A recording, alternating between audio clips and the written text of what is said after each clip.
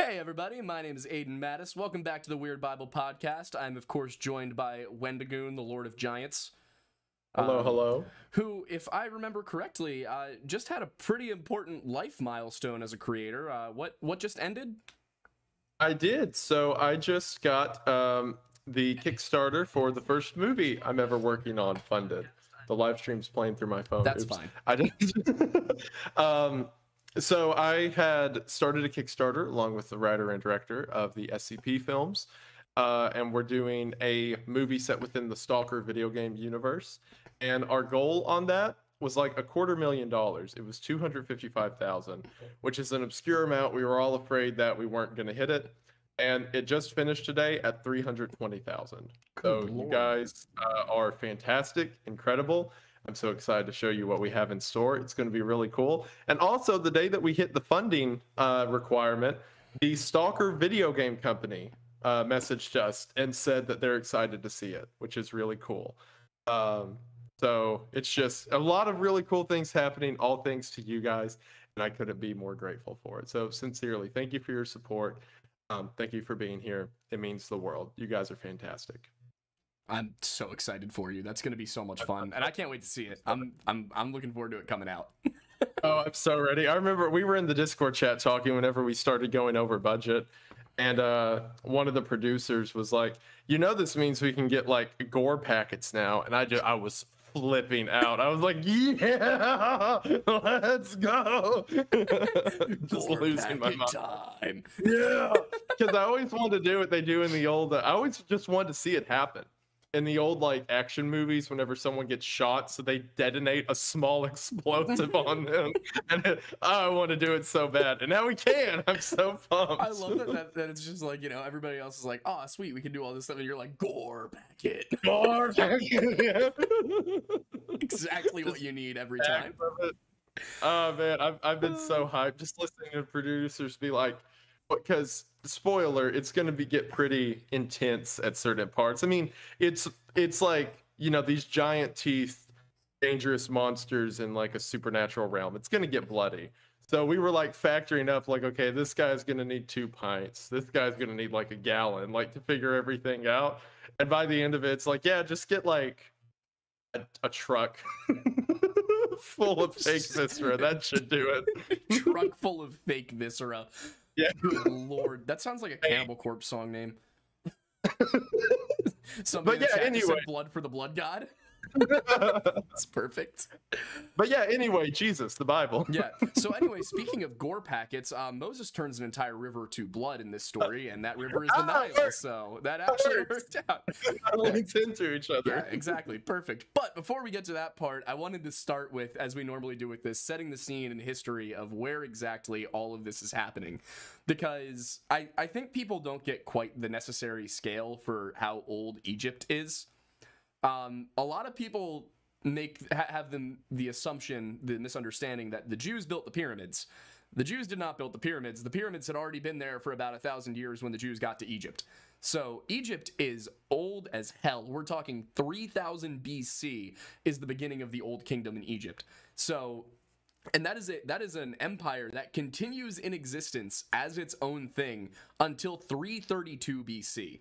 It is a 2,700-year period where Egypt is ruling itself. That is longer than any other country in the existence of humanity, unless you like break it up into the kingdoms and whatnot. But nobody really conquers it, with the exception of a couple periods of less than 100 years, one of which actually happens while the Jews are there. So last we talked about this section of the Bible, I think we were covering Genesis and Joseph and all of that. Traditionally, Joseph and his entrance into Egypt have been dated closer to the 19th century BC, but the evidence is coming forward to suggest that if that 400-year time period is correct, between where in Exodus, I think it's 1240-ish, somewhere in there, that it says that Israel was in Egypt for 430 years. Yeah, I think that's right. If we follow that timeline, that puts Joseph getting there in the mid 1600s BC. So what we find is that there is a Pharaoh who does not know Joseph. That is where this begins. And that has a very interesting period because Joseph comes in about when the Hyksos take over Egypt. The Hyksos are West Asians, they're Asiatic. We don't get exactly who they are, but it's believed they were Semitic speaking, and they have names like Yahub. So they might actually have been Canaanites who would have been recognizable to the Jews, but they would not have known Joseph. There is a Pharaoh who comes up during this period who does not know Joseph, and it seems like that might be Semken, because the timing just works out. But what you end up getting is this verse at the very beginning where we hear that there's a Pharaoh that does not know Joseph, and he starts to get uncomfortable with how many Jews there are, how powerful the Jews are, and decides that they need to be subjugated. He needs to teach them a lesson. And so he has them kind of become a second class of citizen. They are instructed to help build the cities of Pithom and Ramses, which were built during the reign of Ramses II, which is why the traditional date of the Exodus happening in the 1500s BC can't be correct. If they actually built these cities, then the Exodus must come after 1225 BC. So when we get in, I just realized that the chat is in completely the wrong spot. It's fine. But yeah, so that's where the story starts. So okay. Go on. Dumb child brain that's just like, metastasized over the years into whatever this is. As a kid, I always remember thinking in my head the time between Joseph to the Exodus was like 400 or 500 years. Mm-hmm. That lines up to the scale you're saying right now, right? Okay. All right. Yeah, that's where I was going with it.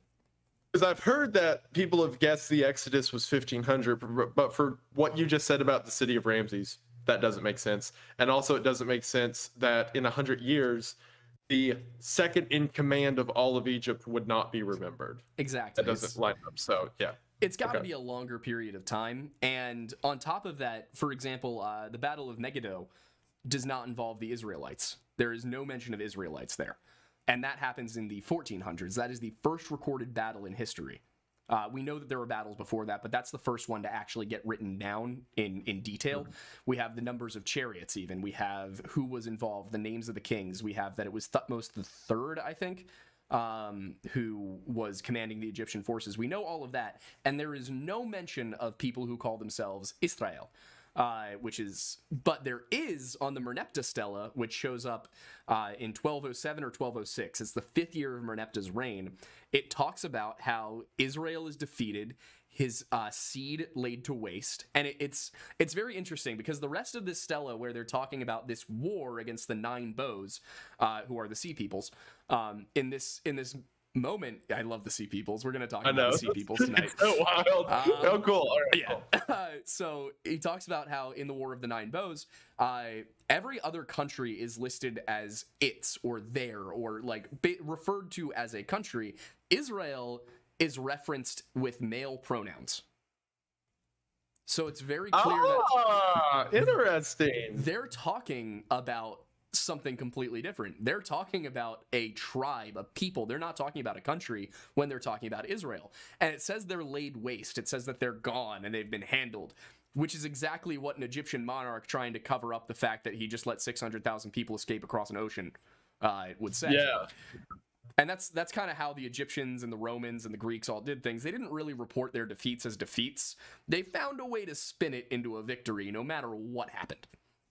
You know, something interesting along that line, I was doing research into like Roman history, and the reason you know about this more than I do, but the reason we know about a lot of daily Roman attributes or of shameful defeats or shameful situations is from court cases. Because like they didn't want to write down, you know, all their losses or all the like daily menial stuff they did, but whenever it would come up in like a legal system, they would have to record it directly. Yep. So yeah, that's it. They just didn't, which is kind of like a Sigma male mindset if you think about it. It's like, oh, we lost, didn't happen. Yeah, and I'm not writing it down. Prove it. Well, and Caesar is probably the most guilty of it of all time. Is that he just did not report a single one of his defeats in Gaul. Yeah. I remember hearing that because like he got eviscerated a few times. Officially. Yeah, and officially they never lost. Exactly. There's no record. There's no official record. Oh, your tribe doesn't have a written language? That sucks. Anyway. And that's undefeated, back-to-back champs. That's arguably like the only reason we know about this event is that the Jews wrote it down. Egypt were the only people in the region really writing anything down at the time, and by the region I mean specifically Egypt, whereas the people of like Canaan had just kind of started to come up with Phoenician script. Sumerian and Akkadian and all of those languages that use cuneiform, those were already in practice, but that was far away.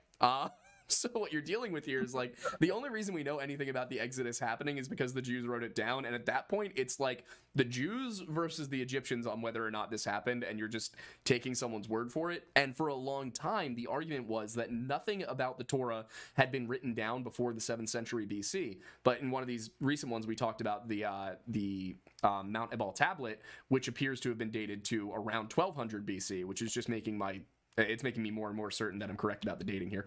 You know, it's fun to find, like, have an idea, and then people who are actually doing science somewhere else start to confirm it, and I just get to sit here and be like, haha. That's historians, by the way. That's what we do, is we wait for the archaeologists to do the work and then we interpret it. Aiden, I can't wait for 30 years from now when you're the head of some department.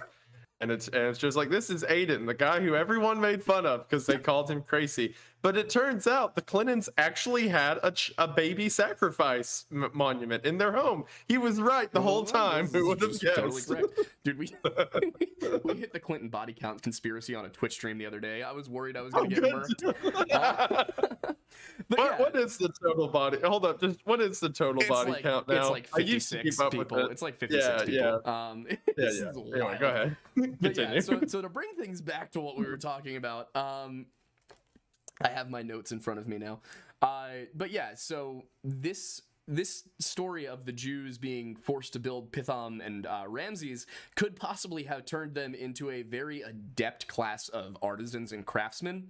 I would be lying if I said that as a Freemason we don't kind of use this as symbolism. We do.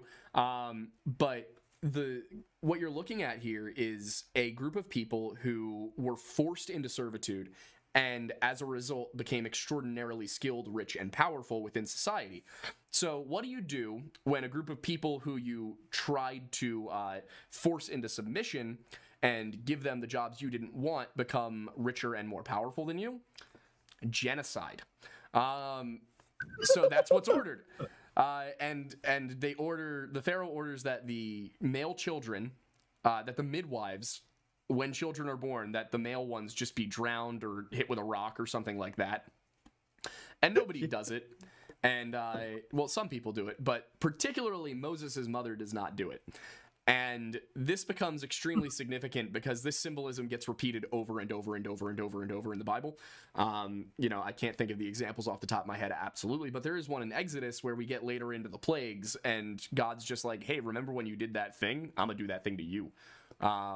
Which I love. I do love how petty God can be at sometimes.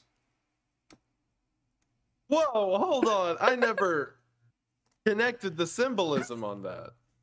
Just as the children were slaughtered and one was spared, so was the whoa! I never put that together. God kills all the firstborn of Pharaoh and spares his own.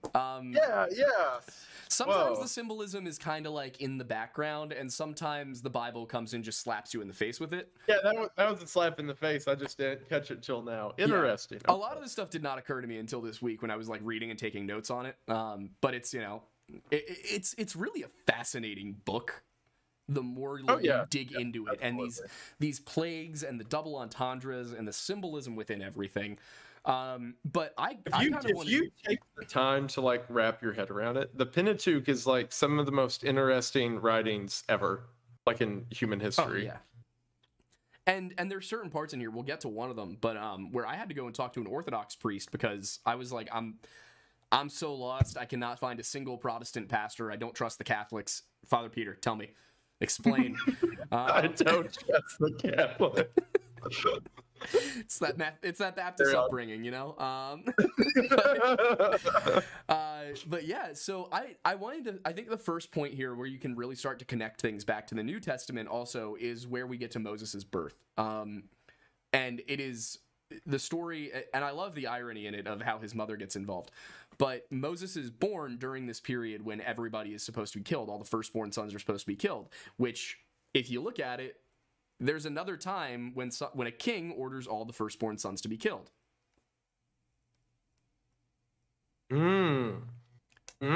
Connections. So Moses is born. Moses, one of the primary prophets, arguably the most important prophet in all of Jewish history, comes, and he's born during a time when all the firstborn, all the boys, actually, not just the firstborn, so all the boys are being killed. And then when Christ is born, Herod has ordered all of the boys, I think it's under 2 years old, right? Yes. Yeah. Orders all of them killed. So you get those branching symbolisms where the story of the New Testament will do its best in every possible case to refer back to one in the Old Testament. And I think that's fascinating. But do you remember the irony about Moses' mom?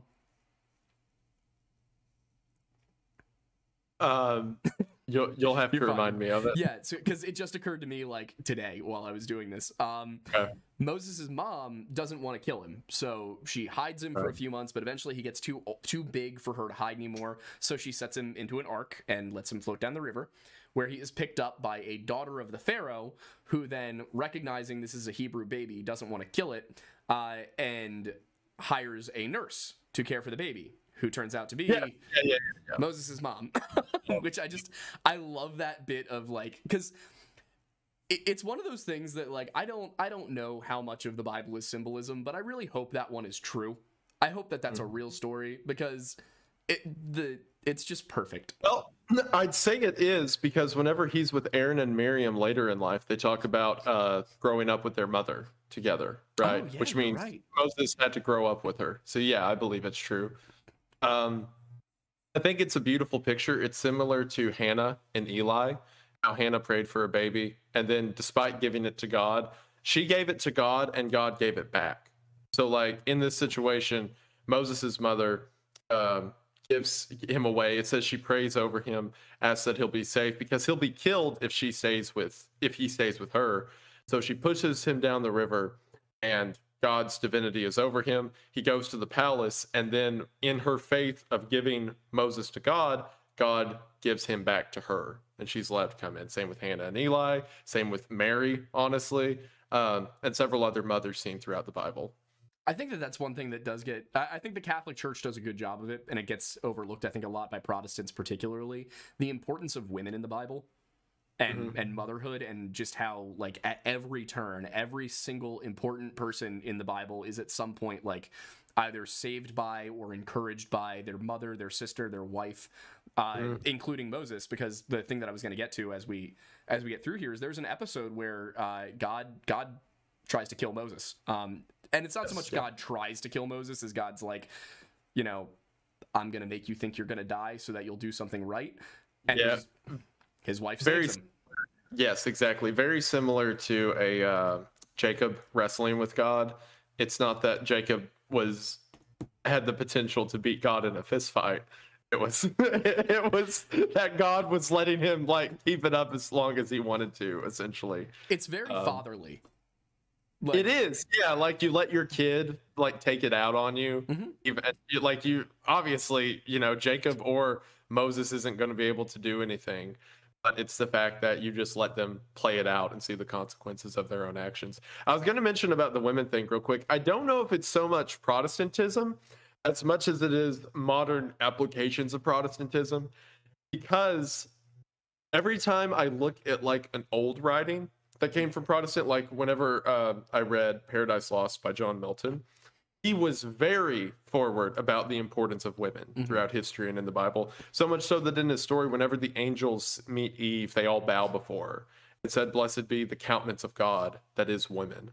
So there's, like, this holy nature that's been built up with women in the Bible. Well, biblical viewpoints of women, there you go, throughout history that I think's only been lost pretty recently. But if you look a little bit back, it's still there in full effect, I think. Yeah, I would agree with that. I think it may be too swift to blame my own sect of Christianity, but I think it's watch it. I would agree that I think it's a bit more the modern sense of things. I think that's there. I mean, obviously this is not an episode about that, but there are some churches out there who are really not doing the best they could do.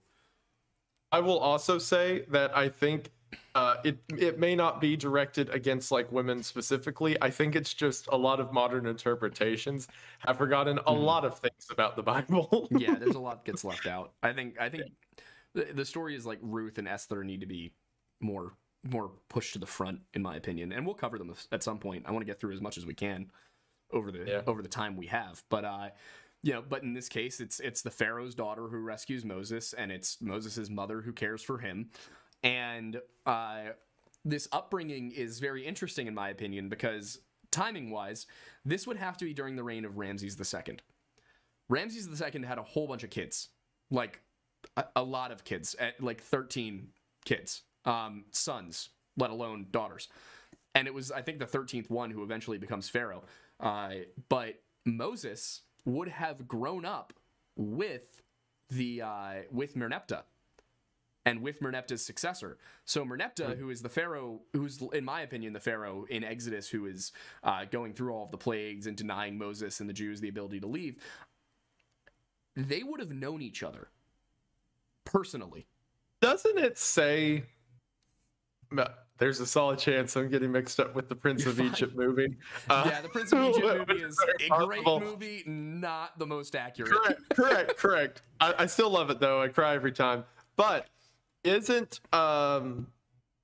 it say in Exodus that they greet each other as friends when Moses returns? I think so. I would have to look at it. I just burned the hell out of my tongue, so hang on.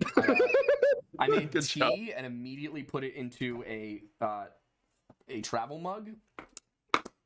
Forgot how long this would stay hot, and now I feel immense pain. I am being punished for my my pride. Hey, the brand will manifest a sponsorship. Yes. Well, speaking of thermoses, I do have coffee. But let me see if I can pull it up while we do this. I mean, I also have one. I don't have to send you on all the fetch quests by yourself. Just got my KJV out. I mean, that would make sense in my opinion. Because they would know each other. But I think so. I think they greet each other like they know each other, if I remember correctly. If you want to look for it while I deal with the fact that my mouth is currently on fire. I keep derailing you. You be fine, productive. You're fine. You have important things to say. Well, that's debatable. But before we even get to that episode where Moses is greeting Pharaoh, the episode that causes everything is actually Moses having to take a stand and choose which people he's going to identify with, because he's grown up at the Egyptian court and he's been adopted into the Egyptian family. He is a prince of Egypt. And in the ancient world, adoption held a much higher standing than it does in the modern world, much because we don't really look at adopted kids as different than kids we've had anymore. But back then, you were in a position where the adoption was almost more preferential than being born to somebody. So if you were the Pharaoh's child, their offspring, then you were not chosen. You just existed. Whereas an adoption was, you were hand selecting a child. You were saying, you particularly, I like you, you're important, I want you in my family. So it was almost even more prestigious than being born to somebody, to be adopted by a pharaoh. And the Roman emperors actually took that same practice. They would very rarely choose their own biological child to be the next emperor. They would adopt somebody. Like Caesar adopted Octavian, and Marcus Aurelius should absolutely have adopted someone other than Commodus. You look deep in thought. Have you discovered your passage? I'm getting there. Continue, please. Okay. I'm also listening. Yeah. So the moment that Moses really, I don't want to say like he was never Jewish, but the moment that he chooses to be Jewish, that he chooses between Egypt and Israel, is when he sees an Egyptian beating a Jewish man. And when nobody's looking, he goes over and he kills the Egyptian. And he hides his body in the sand, and he thinks he's gotten away with it. And the very next day, he's out for a walk, and he's greeted by two Jewish men who are like, "Oh, are you going to kill us too?" And he kind of feels like, "Oh, wait, I'm no longer, I've now sided, I've thrown my lot in with the Jews, but the Jews don't want me, so what can I do?" And he chooses... What a couple of losers, too, by the way. You watch your boy get beat, and then someone kills the guy beating him. You're like, oh, okay, so Rude, I see how yeah, like, what's your problem? God, absolutely no gang loyalty here. For real. Good That's Lord. kind of the motto of Exodus. Yeah. No gang loyalty. Good Lord. So anyway, Moses flees to Midian, which is actually across the Red Sea, and it's in northwestern Arabia. And that, in my opinion, is interesting because Midian is actually the half-brother of Isaac. And he goes and he establishes his kingdom south of Edom, and he's actually in this position where it's, he's not one of the two, Isaac and Ishmael. He's just another half-brother. He's a son by Keturah, one of Abraham's second wife, whereas Ishmael is a son via a mistress. And so you get the whole story of the elder shall serve the younger, and that the Arabians and the Jews have been fighting over that ever since. Understandably so. I would be a little upset too if, like, my great many greats grandfather was like, you know what, I like you better, and I still had to deal with the consequences today. So a little bit of animosity back there. I get it. I remember I had a friend who didn't really know all the history of stuff ask me why that is the thing, like why they still want to kill each other. I said, well, imagine that you thought God gave you like a giant piece of land and said that it's yours by God-given right, and to kill anyone who tries to take it. And you and your brother both think that you got the exact same message. Yeah. Exactly. Yeah, good luck. It's like, you know what? This might cause some problems. I got some problems, yeah, pretty much. Good old modern geopolitical problems that date back to Czech's watch 2000 BC. Jeez. But yeah, so the next thing that happens here, and in my opinion, while this all is supposed to be a true story telling you the history of who Moses is and everything, there is never God does not miss an opportunity to explain some sort of moral message here. And the first thing that Moses does when he gets to Midian is he sees a group of shepherds harassing a group of women. And he goes and he helps the women to carry the water that they were supposed to go get for their flock, for their father, and, you know, basically keeps them safe. And traditionally at this point, Moses is 40 years old. Now, yeah, you can determine for yourself whether you think that Moses actually lived to be 120 or if he had 3 sections of his life that were broken into 40 for symbolism reasons. Either way, it doesn't really matter. This is the point at which the second third of Moses' life begins, and it begins with him aiding people in need for absolutely no reason. He has no tie to these people. He just sees these are people in need. I'm going to help them. And he does that. And for that, he is rewarded with Zipporah, his wife, by the priest, whose name is escaping me at the moment. I don't know if you recall it, but that's the problem is the Midianites don't practice circumcision, and that leads us to this episode with God. But before we get to that point, there's the burning bush, and I would like you to explain the burning bush because I think you'll do a better job of it than I will. All right, so better's debatable. So Moses at this point, he's living out in the wilderness. He's fled Egypt because, as we said again, no gang loyalty. No gang loyalty. He's out in the wilderness, and God has decided that Moses will be the one who will lead his people out of Egypt. That it's time for them to develop their own nation to the land that God had promised Abraham generations before. So God calls on Moses, and Moses sees it says he comes across a burning bush, but the bush is not consumed. So it's a bush that's on fire, or the closest thing that we can equate to it. And it just stays on fire, but it's not burning up. It's kind of like this. A lot of the time in the Old Testament, you'll hear images of angels or God represented as these bright, fiery, burning things. And that's essentially what Moses has come across. So whenever he goes to the bush, he speaks to it and says, I mean, I can pull up the exact verse if you want me to, because I'm right here. If you've got it in front of you, go for it. Yeah. Just to make sure I get the wording right. Like brick. Yeah, there's the part where he kills him. All right.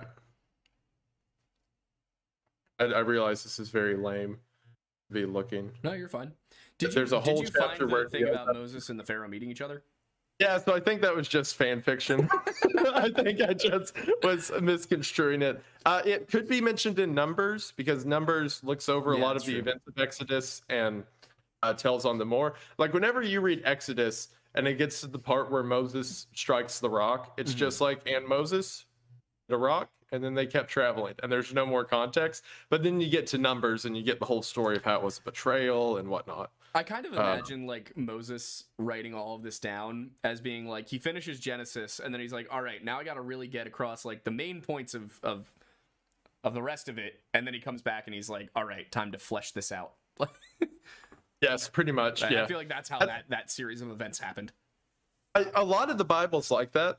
Acts is similar. Acts was written by Luke as like a direct account of everything that the apostles went through. And then you read like Paul's retelling of certain events and you're like, oh, that was a lot more complicated. Yeah. There's several parts of the Bible that are like that. So yeah, anyway, so it says he's tending to a flock of Jethro, his father-in-law. Jethro, a priest of Jethro, that's it, the priest of Midian that you mentioned. Sick name. I know, right?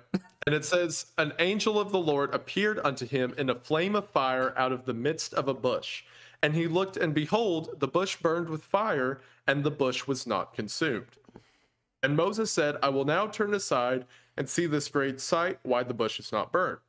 And when the Lord saw that he had turned aside to see, God called unto him out of the midst of the bush, and said, Moses, Moses. And he said, Here am I. And he said, Draw not nigh hither, put off thy shoes from thy feet, for the place whereon thou standest is holy ground. Moreover, he said, I am the God of thy father, the God of Abraham, the God of Isaac, and the God of Jacob. And Moses hid his face, for he was afraid to look upon the Lord. Again, another commonality seen throughout a lot of the Old Testament. Mm-hmm. And the Lord said, I have surely seen the affliction of my people, which are in Egypt, and have heard their cry by the reason of their taskmasters, for I know their sorrows. And I am come down to deliver them out of the hand of the Egyptians, and to bring them up out of the land unto a good land, and a large, unto a land flowing with milk and honey, unto the place of the Canaanites, and the Hittites, and the Amorites, and the Perizzites, and the Hivites, and the Jebusites. Now therefore, behold, the cry of the children of Israel has come unto me, and I've also seen the oppression wherewith the Egyptians oppress them. And he continues on, God continues to talk in the following verses. But essentially, whenever Abraham was called to be the chosen, essentially, vehicle of God throughout the Old Testament, that his people would be God's people, he was promised that his children would inevitably inherit this beautiful land, a land flowing with milk of honey. And at this current point in history, the Israelites are being enslaved by the Egyptians. So he tells Moses, now's the time, go get them, take them out of Egypt. They're going to go to the land I promised Abraham, which is the setup for the rest of the Old Testament. So at that point, Moses is very scared, and I don't know how far you want me to go into it, but God performed several miracles in front of Moses, because despite seeing the burning bush and hearing the voice of God, Moses is like, I don't know. To be fair to Moses, like, if you came across a burning bush and it told you it was God, would you not, like, worry about your own sanity? Would you, like, you need some physical, like, prodding? You know? That's fair. Like, that is fair. I cannot blame Moses for the awe. I also think that a lot of the people in the Old Testament, this leads into my whole theory that creatures, supernatural entities were much more common back then. So things like a burning bush may have not been that insanely out of place. True. And he could have been like, look, I saw I saw some like witches floating last week. You're gonna have to do better. That's another good point. I mean, almost immediately after this, Aaron throws a rod at the ground and it turns into a snake. So yeah. But I did want to dig into. That's something everyone forgets. That despite Aaron throwing his rod at the ground and it becoming snakes, Pharaoh's sorcerers did the exact same thing. Now Aaron's ate theirs, which is symbolic of God's power. But they still had the power to make snakes. Which is a theological thing I want to get into in a minute. But I did want to talk a little bit about the theology behind this, because Abraham is promised the promised land, right? And he's in Canaan when, like, he settles there.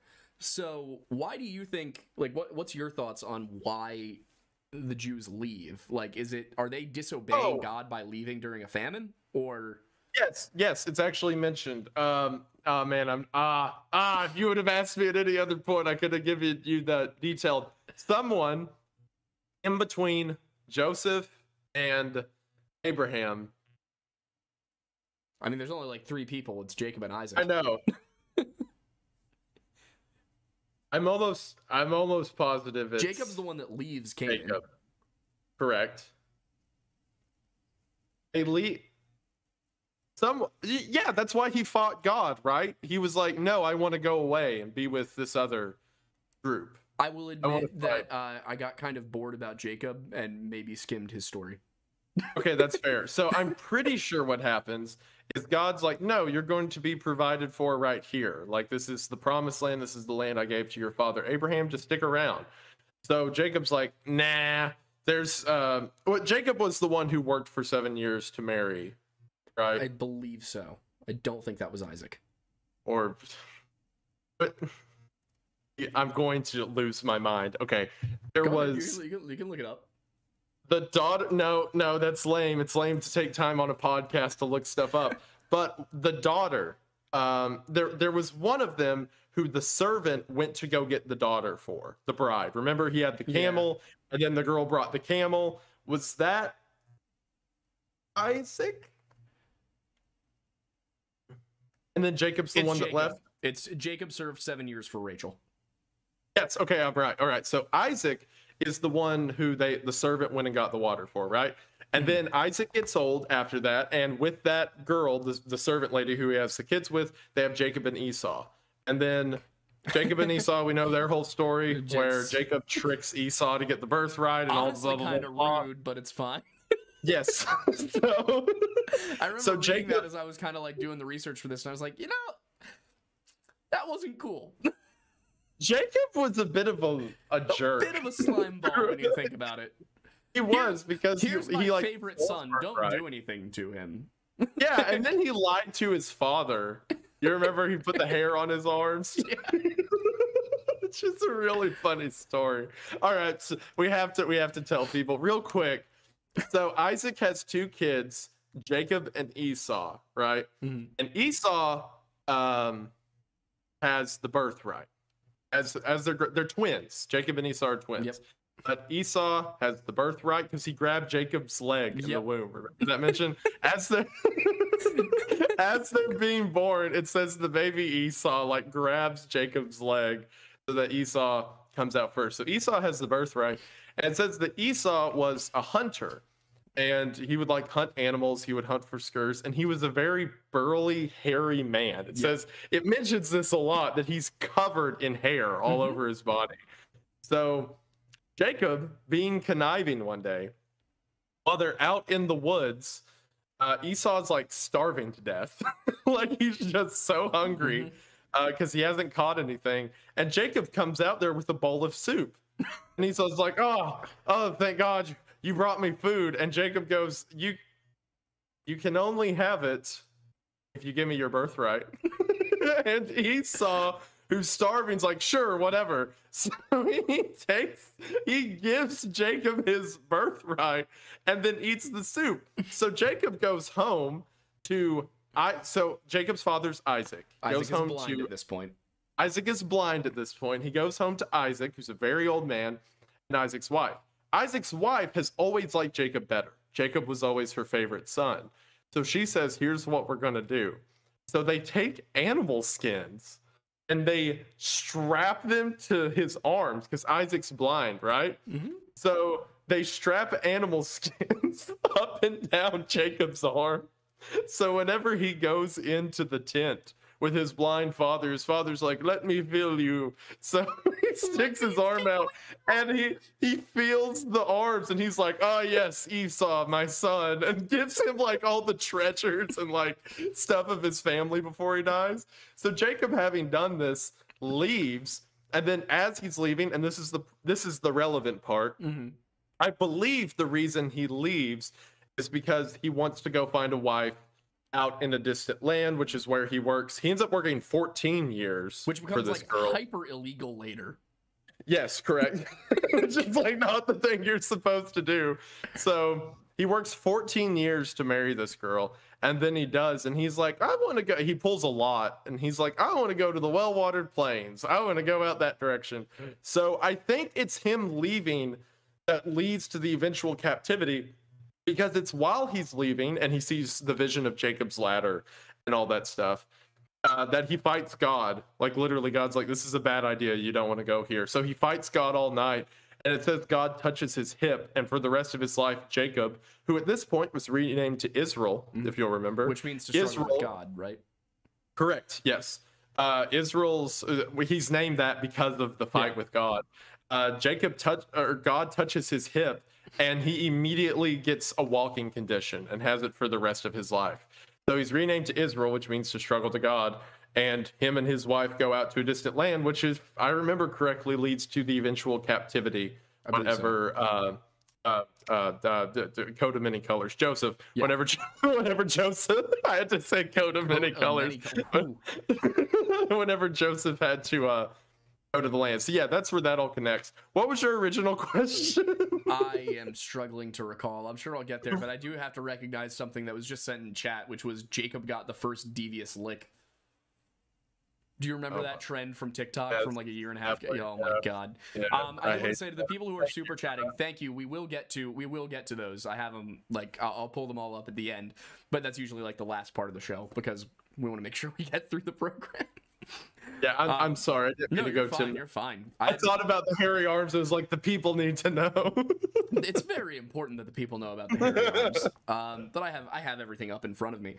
But yeah, so we were talking about like why did they leave, and was there enslavement in Egypt part of it? Like, but God knows. God tells Abraham, he's like, you're gonna be sojourners in a foreign land, and Abraham's like, why? Yeah, no, literally, because Abraham is in the promised land, and God's like, it'll take you a long way to find your way back there and your people. And Abraham's like, I'm here right now. And God's like, it's gonna get complicated. Don't worry. God's like, I know everything, but I have decided I will not be telling you. I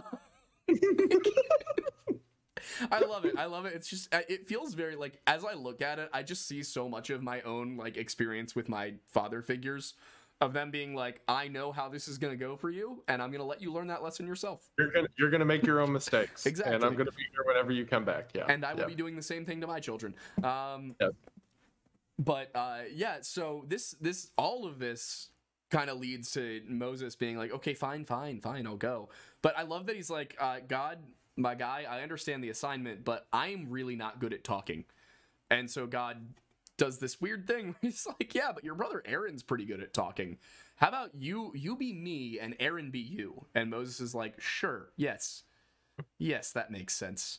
And this just continues for the rest of their lives, where it's like Moses is the guy actually talking to God, and then he's playing Whisper Down the Lane with Aaron, which I just think is funny. So there's two ways to look at that. I've heard different pastors give it different ways. For one, it's the idea that God will always be able to use you, in spite of your flaws, and God will bring people to help you, to lift you up. I think I did a Sunday study about Aaron and Hur lifting up Moses' arms and how Aaron symbolically did that for his whole life. But Aaron was the one who was the leader of the people to most of them. Yep. It's brushed over a lot, but a lot of the Israelites mention like, oh, Aaron's our leader, but he does what Moses says. So there is a chance that Moses would have had the glory in life of being like the leader, the one to look up to, but he wasn't willing to do it. So therefore Aaron had to be the one to step in, because, and I've heard pastors, wisely take it the direction of, if you don't want to be in God's will, God will get someone else to do it. You just pass up on blessings. So it kind of depends on how you look at a lot of the stories of Moses in Numbers. But I feel like God, that was God saying his will would be done. Moses's part in it is up to him, essentially. Yep. And I think it also, there's an important little thing here, I think, in God selecting Moses against Moses's will, and then also selecting Aaron for a role that is subservient to Moses, despite the fact that Aaron's already in charge, and they both accept it. Yeah, and it's a message that, like, when you're given responsibility, you take what you're given. You don't seek to be the leader. Leaders are, the best leaders are those who are given control, not those who take it. And I think that lesson is also in there and very important. But as Moses is returning, and as he's being okay with suddenly being in charge, there's the episode where it says the angel of the Lord appears and is going to kill him. And this gets inserted in the most random possible place. It's like a 2-verse mention of, and God decided that he was going to kill Moses, but Zipporah circumcised Geram, so he didn't do it. And then it just moves swiftly along to the next thing. It's just like this one little itty bitty bit of the story. But one thing that I wanted to get your insight on here, because I think you'll understand the side of it better. The angel of the Lord, in terms of terminology, there have been times when I've seen that and it's referencing Gabriel as the messenger, but in this case it seems to be implying, at least in the King James version of the Bible, that we're dealing with God himself coming. So can you explain the angel of the Lord terminology? So I think part of the reason it's hard for a lot of people to grasp is because 2 reasons. One, we act like we have an exact knowledge of what angels are and how they operate, which isn't true. And we also act like a lot of the Old Testament stories operate the way New Testament or modern, supernatural stuff operates, which also isn't true. I feel in the Old Testament, whenever it mentions angel or angel of the Lord or what have you, unless they are specifically named, that can just be a vehicle for God. Like in the verses I just read about the burning bush, it said an angel was in the burning bush, and then God spoke from the burning bush, right? So it's like, what is that? Perhaps the burning bush was just like the body or the visage of an angel, and then God spoke through the angel. It talks about a lot in the Old Testament, the prophet Isaiah especially, who said that the angels were God's mouthpiece. They were God's speakers throughout earth. So perhaps that is quite literal. God speaks through angels as a physical embodiment. Again, Old Testament, New Testament, Holy Spirit, all that's different. But during this time, whenever it mentions an angel of the Lord, that could just be the presence of God. It could be a physical embodiment that God then speaks through. So whenever it gets to this point, it says an angel of the Lord appears and then God speaks. I think that lines up with a lot of the other Old Testament stuff, is this is just essentially a piece of God appearing before them. The explanation that I've seen a lot of times is that it's the pre-incarnate Christ, and that's Christ's role pre-Earth. So you seem to have an interesting reaction to that. So what do you think? I deal with like debate around that all the time. For one, I think that Jesus was never created in the same sense God was never created, because Jesus himself said he was eternal and I and the Father are one. You can argue like whenever God made a piece of himself, but Jesus, as he's known now, always exists, in my opinion, or at least, the holy side of him, whatever, not the body. That being said, I feel that a lot of places in the Old Testament where people try to insert Christ are just people trying to find an easy explanation. One of the ones I hear it mentioned a lot is in Shadrach, Meshach, and Abednego's story. Whenever the soldier looks into the furnace, and he said, "Behold, I see one who is as the Son of God," right? So people are like, "Oh yeah, that's Jesus." That's that random Phoenician or Babylonian soldier knew what Jesus looked like. Yeah, absolutely. Like, no, he didn't. I think a lot of verbiage like that, like Son of God, Angel of the Lord, Mhm. whatever, are all just different ways of saying pieces of God or God's messengers on earth. Typically, the times when the term Son of God is used, it also is referring to angels in the Old Testament. Correct. Yeah. Yes. There's places where it specifically says the sons of God mingled with the daughters of men, which Yep, we know where we've that one covered goes. that one. But that's definitely not saying Jesus. No. Duh. So why would a place later in the Bible be referring to it as Jesus in the Old Testament? At the end of the day, I look to specifically what Jesus said, and all Jesus said on the matter was, I and the Father are one. I am eternal. Angels operate on earth, and that is what I stick with. So I think anytime it says angel of the Lord, sons of God, that's like an angel or son of God. I don't necessarily think that means Jesus. At the same time, Jesus, I believe, can operate and have the same power as God since he's the same as him. So who's to say that whenever God speaks through an angel, it's not also Jesus, but it doesn't really matter because the Trinity is one and blah, blah, blah. But yeah, I don't necessarily believe in all that pre-incarnate Old Testament Christ stuff. The more I understand the doctrine of the Trinity, the less I understand the doctrine of the Trinity. I'm finding. Like, I feel like every time I answer one question, there's just another one there. I'm gonna be 100% honest with you. But I was gonna say like I don't care, but that sounds mean. I don't mean I don't care to you. I'm saying You don't that like care about the essence of the Trinity. You just understand it's there. Correct, because to me it's like, okay, I don't understand how God spoke it and the word existed, right? Like I'm not that big. So why do I need to understand the concept of two people being one, right? Right. If you ask me, God is a figure that is bigger than we can imagine, more powerful, more holy. It makes sense that he has a physical embodiment who is considered to us as the Son, who comes to earth to enact for him in the New Testament whenever a sacrifice needs to be made as part of himself. And it makes sense because of that a part of his spirit dwells within us, which is the Holy Spirit.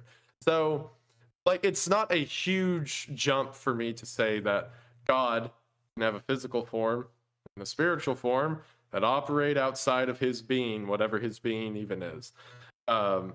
So I'm okay with just being like, yeah, the Trinity is too big for me. Just like the concept of speaking the universe into existence. And I think that people need to be more okay with that.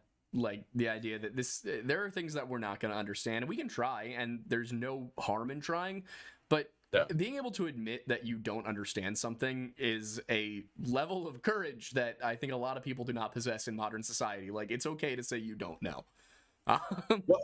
What is that Christ said to the Pharisees? He who tries to understand the kingdom of heaven will never reach it. Something along those lines, yeah.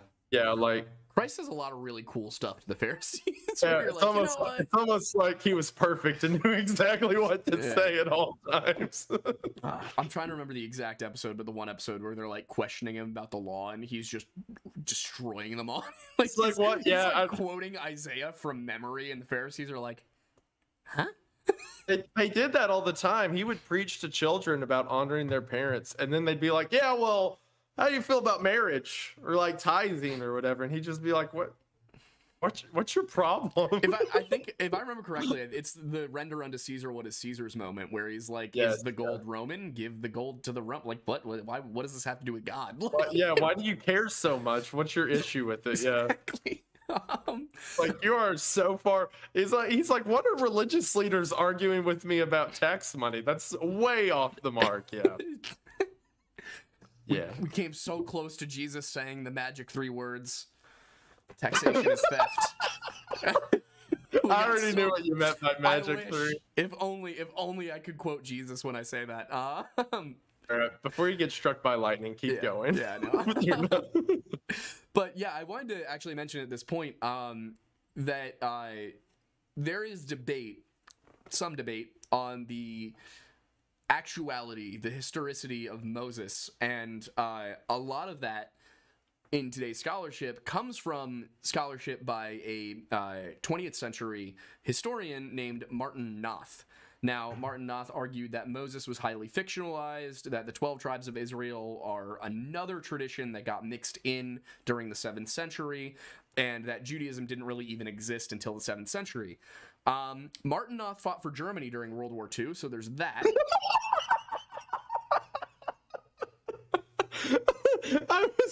While you were saying that, I was thinking, like, what's this guy's problem with Judaism? And then, Yeah, I did some research on him. He wasn't a member of the Nazi Party, but he also was the kind of person who absolutely could have spoken out if he was against it, and he seems to have chosen not to. Yeah. And he fought for them when he was in a class. Like, at that level, when you're a scholar, you're a professor, you don't need, like, everybody's like, oh, well, it was mandatory that people fought for the journey. Not for that class of people. He could easily have said no. He chose to fight.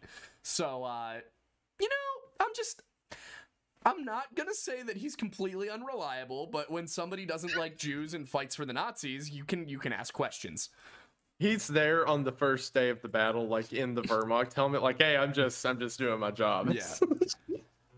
One bit of this that as Moses is going into Israel, I think one of the things that is really cool. This is the first time that we get the name Yahweh or the name Eye, and it's because Moses says, well, when I go to the people to Israel in Egypt, what do I tell them? Who did I speak to? And he just says, I am.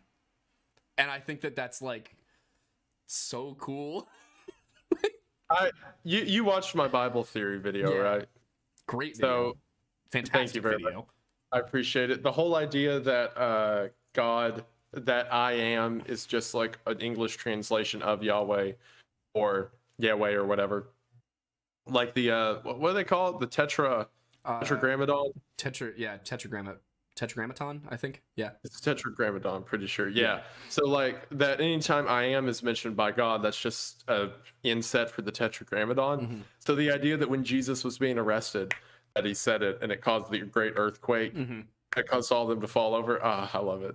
It's so great. Yeah, it's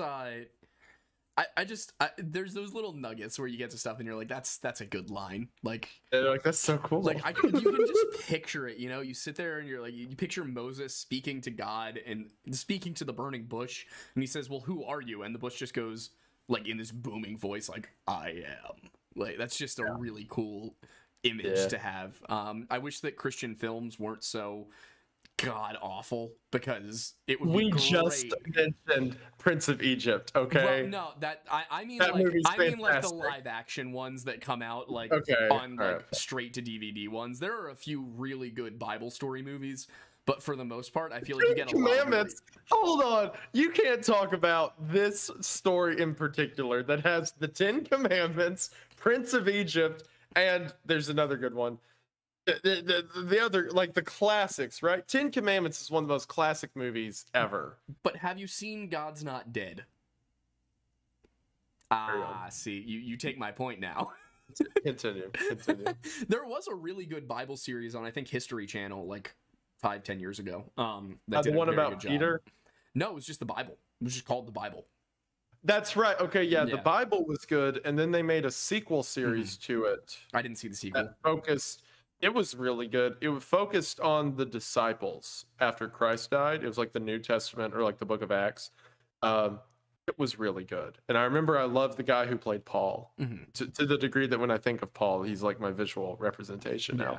But yes, you're right. Those are good. They make up for the God's Not Dead. Anyway, continue. But yeah, so Moses goes back and he goes to Aaron and he's hold on. I'm sorry. Someone in chat said we forgot VeggieTales. Oh, we did forget VeggieTales. We forgot VeggieTales. VeggieTales is iconic. Phenomenal. Some of the best cinema ever. Absolutely. But yeah, so he's told that he's going to lead the Jews out of Egypt. He goes and he explains all this to Aaron. Aaron's like, got it, cool, I'm down. And this comes to a point where theology gets very complicated, because we know that humans have free will, but we also have God telling Moses he will harden Pharaoh's heart. And so I've been asking the question, I've been struggling with this, and I want to know your perspective on it. In my opinion, when you look at it, Aquinas, for example, says that God hardened Pharaoh's heart so that he could display his power. Basically, that if he just let Moses do it, then Pharaoh might actually listen to him, and he wouldn't get to actually explain what's going on. Maimonides argued that it was a punishment for Pharaoh's sins that his heart was hardened and all of this happened to him. I found myself in a weird spot where I was looking like Pharaoh is being granted the confidence to refuse Moses of his own free will in a way like that, because some of the translations are that he strengthens Pharaoh's heart, not like hardens it as in, makes him cruel, but that he's strengthening Pharaoh's fortitude. And that's kind of how I've interpreted it. Where do you fall on it, I guess? I just want to mention one of my favorite things about this podcast. For those that don't know, he tells me before the show, like, what we're getting into. But he does like all the research, all of these notes. That is Aiden. Aiden is the man leading it home on this.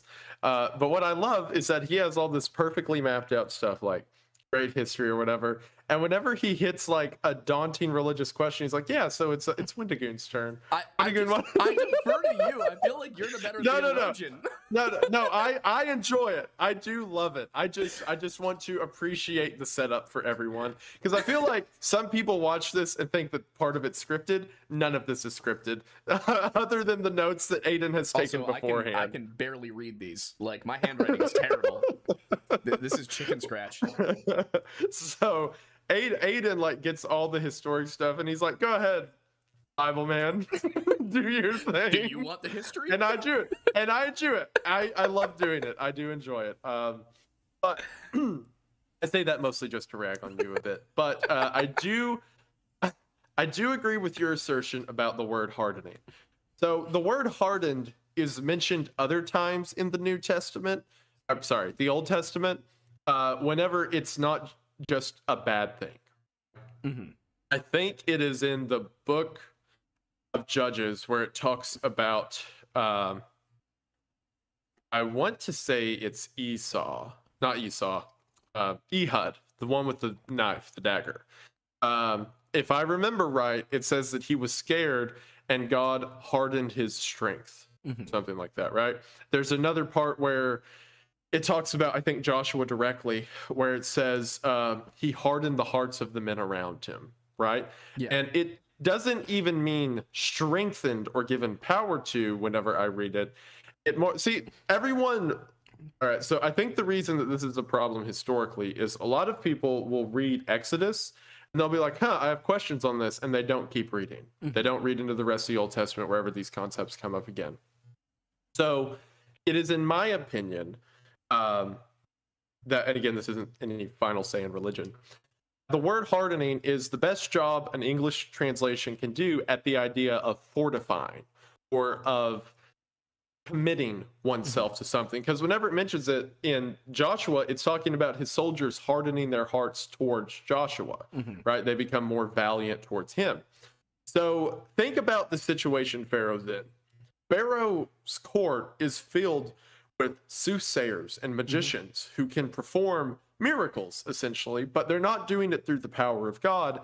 They're doing it through wicked spirits. And what you also have to realize, going on outside of everything that the book of Exodus is mentioning, is that there is a spiritual war taking place. We see glimpses of it whenever it talks about a messenger was stopped by the Prince of Persia, referring to one of or that's in the book of Daniel, I think. That one is about Michael. Like the theology suggests it's Michael. Or Michael comes and stops the prince, right? It says that Michael shows up, to the Prince of Persia, which is a demon, because princes are mentioned, or principalities, as being these both.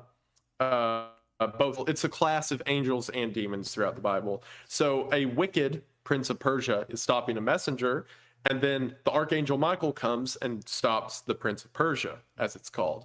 So you have like these constant mentions of warring religious bodies in the background. You have God, which in my opinion, the lesser gods that are mentioned are demons, or different classifications of demon. Yeah, so you've got like, Baal, Dagon. You have all these entities. Yes, Hamash. You have all these entities that are being worshipped that do have power. They do have prophets of their religion who can do things, but all of that is a minuscule of the power of God. So we have Pharaoh, a great leader who has surrounded himself with potentially hundreds of different false gods, prophets and magicians and soothsayers, And who by can the do. way, just to quickly interject on Egyptian like theology, they believed that the Pharaoh was a god incarnate. Yes, correct. Yeah. So whenever Pharaoh has he believes himself to be a god. He has all these different gods, prophets around him who can perform magic to some degree, or black magic as we call it. Whenever the Bible says God hardened his heart, from what I see later in the Bible, I don't think that means God made him deaf to the words of Moses.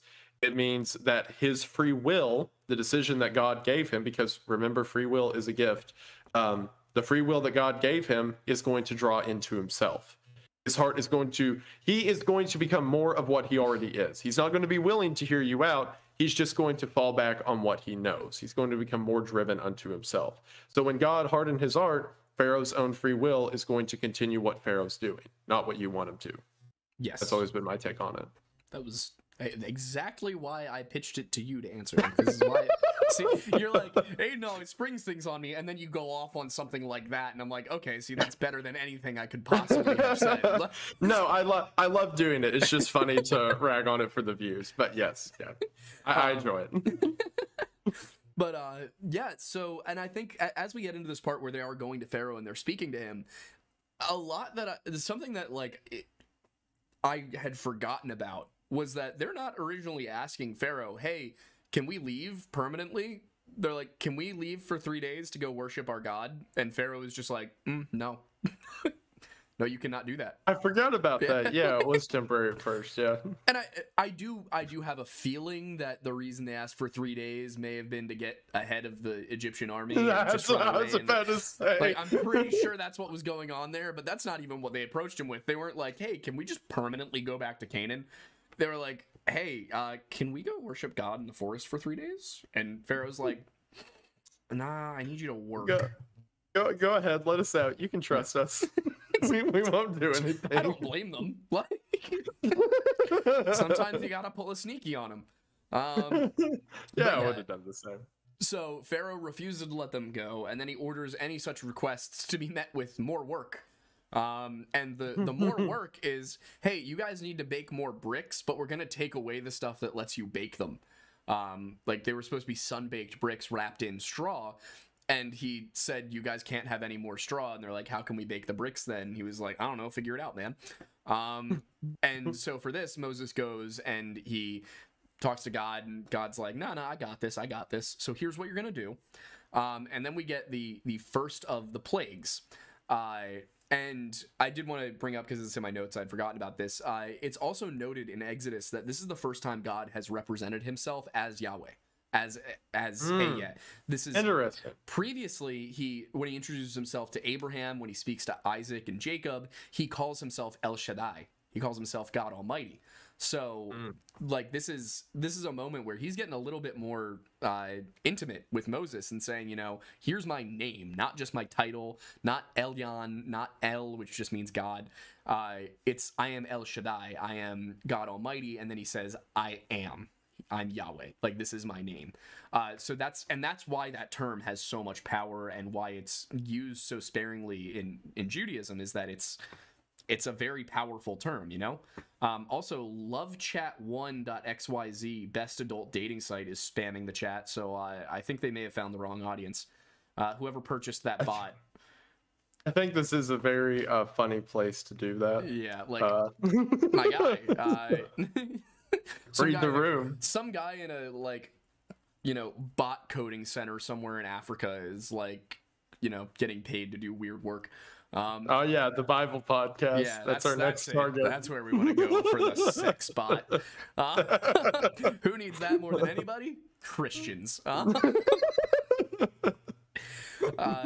yeah, so we then get to this point where there's the first plague after the serpent incident, and that first plague is that the Nile turns red. He turns the Nile. In some cases, it says he turns it to blood. In other cases, it said it's just turned red. I've seen suggestions that God inspired an algal bloom to turn it red, which I'm one of those people who I'm like, all right, well, God created a natural world. He'll work within the natural world.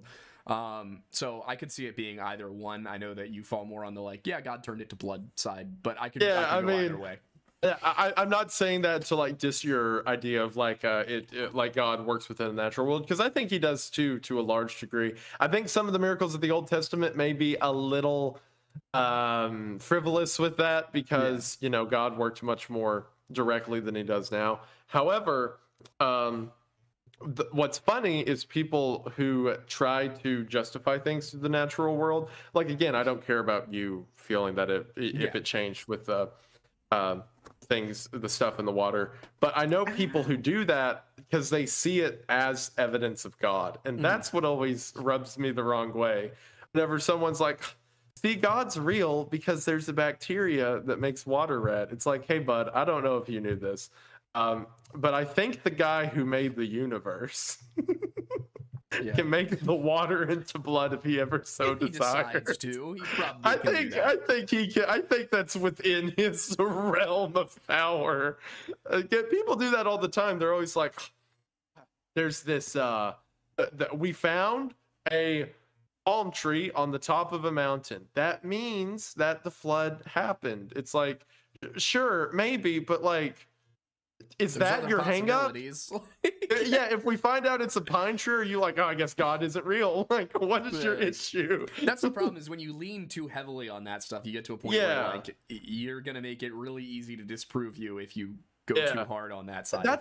That's what happens all the time. That's what kills me about you mentioned God's not dead. That's what kills me about a lot of like the neo-Christian things, where it's like, oh well, if you look at the charts, you can actually prove Jesus was a real person. It's like, that's your hang up. That like, oh, we found this letter, now God's real. It's like, yeah, sure, that helps if you're already in the faith, but don't make people's understanding of God be like 12th century letters. Exactly. that no one can prove if they're real. Yeah, like, oh, well, the whole Bible was biased, but there was this one homeless guy living in Athens who saw Paul once.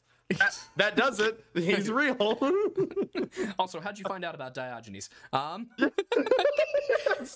Exactly. Like,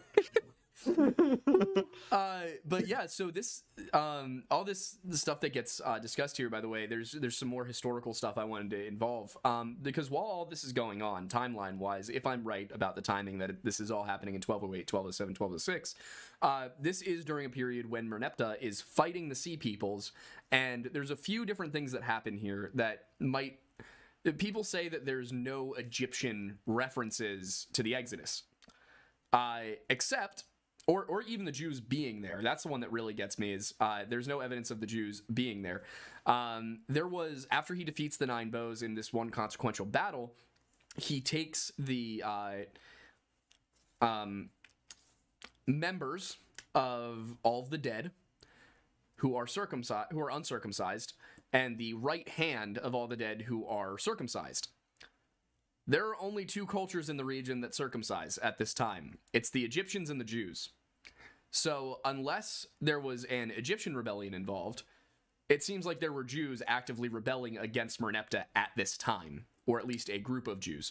So that's a little interesting piece that I found in there. And then, of course, there's the part where the Merneptah Stela refers to Israel. So the whole thing about Israel not ever being referenced by the Egyptians is kind of weird. I find these arguments very strange because they rely on people not using Google. But the Merneptah Stela, for those who weren't here at the beginning of the show, has a line where it discusses the destruction of several groups, and then among them, and it refers to them as nations and lands. And then it gets to Israel, and it refers to Israel as being a person. It refers to Israel with male pronouns, which means that they're referring to the children of Israel, of Jacob. They are talking specifically about the tribe of the Jews, who do not, at this time, have a country. They don't have a land, which means that they're semi-nomadic or nomadic. And therefore, you can kind of make... It kind of is proving the point about the Jews being at least known to Egypt at the time, if not in it. So again, like I said, like you just said, that's not, perfect evidence of anything, but it drives me insane when people are like, there's no evidence of this whatsoever, when there clearly is. Oh yeah. I didn't mean that to say like the evidence doesn't matter. Yeah. I'm specifically referring to people who stake the existence on God on like newfound partial evidence. Like as a Christian who I'm already, I'm already sold on it. like I find a lot of this stuff encouraging, like what you're talking about, finding historic records that back up the history of it and stuff. But at the same time, I've seen people who argue that to atheists as like, look, now you have to give your love to Christ. It's like, that's not how that part of it works, my guy. But between us, yes, I think it is incredibly fascinating. I mean, I'm here. Obviously, I love the history and analysis of it. It's a fun thing to study. And you do get those breakthroughs where you're like, yes, finally, like, I got it.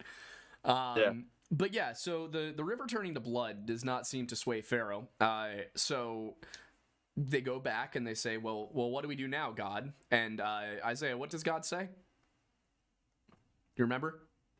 Do you remember the order here? Because this is just ridiculous.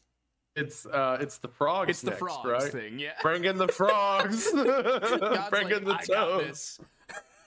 And just that millions probably of frogs just emerge from the Nile, and they go everywhere. And it mentions that they go into the homes and they go into the businesses and the palaces and the temples. They're in the fields. They are everywhere. And Pharaoh starts doing this thing where he's like, yeah, just get rid of the frogs and I'll let you go on your little trip. And then they get rid of the frogs. And the problem is the frogs don't evaporate. The frogs just die. And the Bible mentions how bad it smells. Which is a whole nother problem. Now there's dead frogs everywhere. Yeah. Also, it's just... like, did nobody think this one through? I like how God keeps creating problems that even once they're solved, they're still kind of annoying. God is he's a mastermind, like, of how to punish people. But the next thing that happens is God tells Moses to tell Aaron to whip up the dust and turn it to lice. And this is the first one that, like, Pharaoh's magicians go, wait, what? Like, we can't do that. Because the Pharaoh's magicians are like, yeah, we can bring frogs too. But they can't do the lice thing. So Pharaoh does the same thing again, and he's like, all right, fine. And then God hardens his heart again, and he doesn't get through it. And Moses calls up swarms of flies that specifically avoid Jewish people. I also want to mention... Very funny. I also want to mention in those verses, every time it talks about it, because in the beginning it says the Lord hardened Pharaoh's heart, right? And again, I believe that's because of my mentioning of free will. Mm-hmm. I double down on that because whenever it mentions the Pharaoh rejects one of the plagues, it says, but when Pharaoh saw that there was respite, he hardened his heart and hearkened not unto them as the Lord had said. Mm-hmm. So that's pointing out that God didn't particularly make Pharaoh do it. It's just like you said earlier, God can see all. So God's saying, hey, he's not going to listen for a while because God knows where this is going. So as the Lord said, Pharaoh hardened his heart. It's just the language difference. But yes, I'm doubling down on my belief that it was of Pharaoh's own accord. Continue. Somebody brought up in chat the belief that the plagues may be used to insult the Egyptian gods because the Nile turning to blood is insulting Hapi. The frogs are insulting her name is escaping me, another god, and then basically the lice one doesn't seem to connect, and that's why I don't totally buy this one. I'm like, all right, well, what are the lice for? But they basically people have connected each one of the plagues to a god, an Egyptian god. I don't know how I feel about it, mainly because the lice thing. I just can't find one for the lice. And the fourth plague also, the flies. The version I've seen is that god specifically, like Wajed, I think, appears as a fly, but I couldn't find an example of that. But maybe I just didn't look hard enough. What are your thoughts? Yes, the god of itchiness. Yes, the god of itchy. I wouldn't be surprised if God were to do something like that. There's several stories in the Bible where similar things happen. The one that comes to mind is the whenever they put the Ark of the Covenant next to Dagon. Mm-hmm. Remember that? Vaguely. They were like, they captured the Ark of the Covenant. This is pretty sure while Joshua was alive. I think it was the Canaanites. They captured the Ark. And they were like, we finally got the children of Israel's big treasure. We'll bring it and give it as a sacrifice to Dagon. So they bring it into the temple of Dagon and set it down.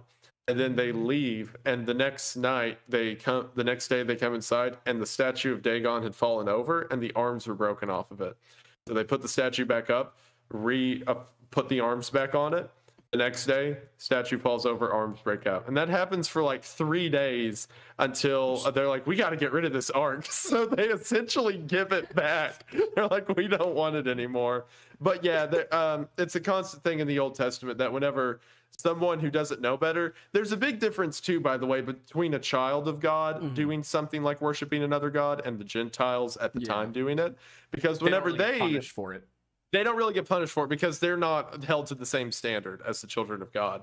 So whenever they have the false god, God's just kind of like, get these false idols out of here now, just pushing them over, knocking stuff down, get them away from me. Yeah, like so. Pharaoh was tormented by thousands of Pepe memes.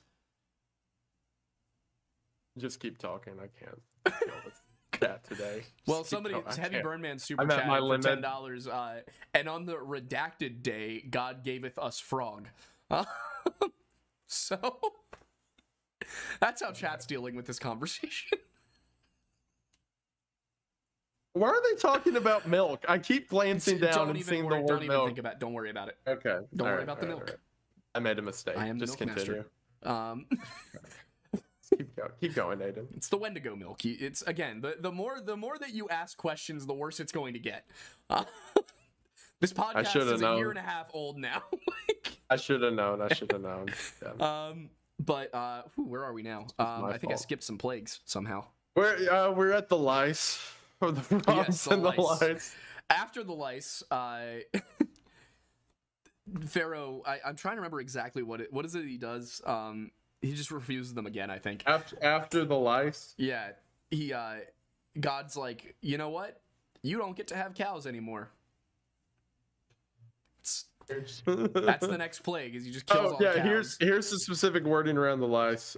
After Aaron does the whole flipsy thing and lice appear, it says, and the magicians did so with their enchantments to bring forth lice, but they could not. So there was lice upon man and upon beast. Then the magician said unto Pharaoh, this is the finger of God.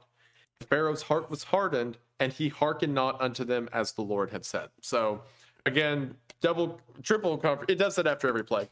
Pharaoh's hardening his own heart, and also the magicians are like, whatever god they follow must be the real deal if he can do all this. So yeah. And over this time, the Egyptians are becoming more and more like in awe of Moses in general. The Egyptian public, the nobles, the priests, they're all like, what is this guy? And what is this power he has?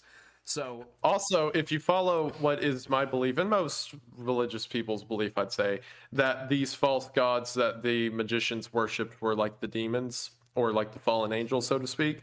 Along that thought, you have the idea that, yeah, these people had some level of power of the diminished God that these angels departed unto them. But that is absolutely nothing compared to the original source of those angels' power being God. Exactly. Which is the reason they're so quickly bested. Yeah. Yeah.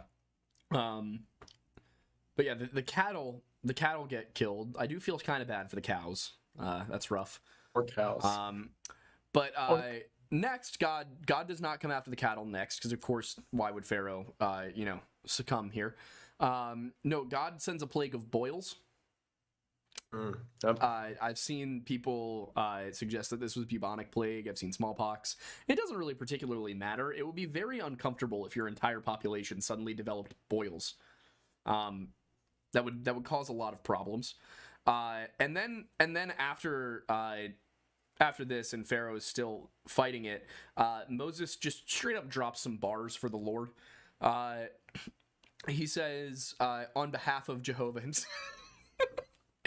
He says, on behalf of Jehovah, he says, for I will this time send all my plagues upon thy heart, and upon thy servants, and upon thy people, that thou mayest know that there is none like me in all the earth. Which is a powerful statement of, like, he's literally challenging the Pharaoh and being like, your gods are not me. You don't know what you're dealing with. Like, I love when there's lines like that where it's just straight to the point, you don't know what you're dealing with. I am God. And the Old Testament is full of it. Bro, my favorite character in probably the whole Bible, but definitely my favorite in the Old Testament's Elijah, because he did that nonstop all the time. He never quit. He was constantly sarcastic or over the moon about something, to the degree that whenever he was about to be taken up to heaven, and he was talking to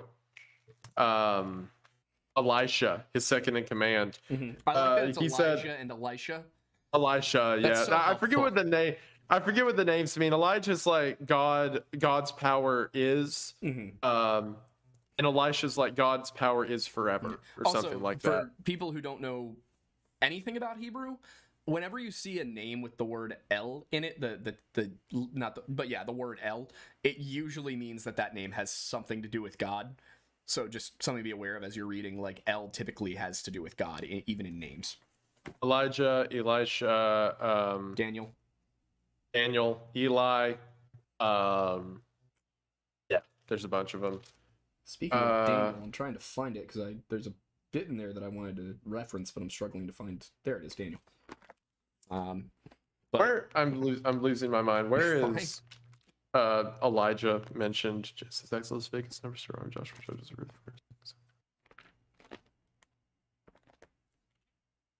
Isaiah, Jeremiah. Here's Daniel. Hosea, Joel, Amos, Obadiah. I'm saying all the books of the Bible in my head. I can't. It's okay. Hold on. Did you do that as a kid? Could you say all the books of the Bible? Yeah, that was like that. That was the cool guy. Can you still do it? No. How far do you think you can get? Not far. Let's do it. Let's do it right now.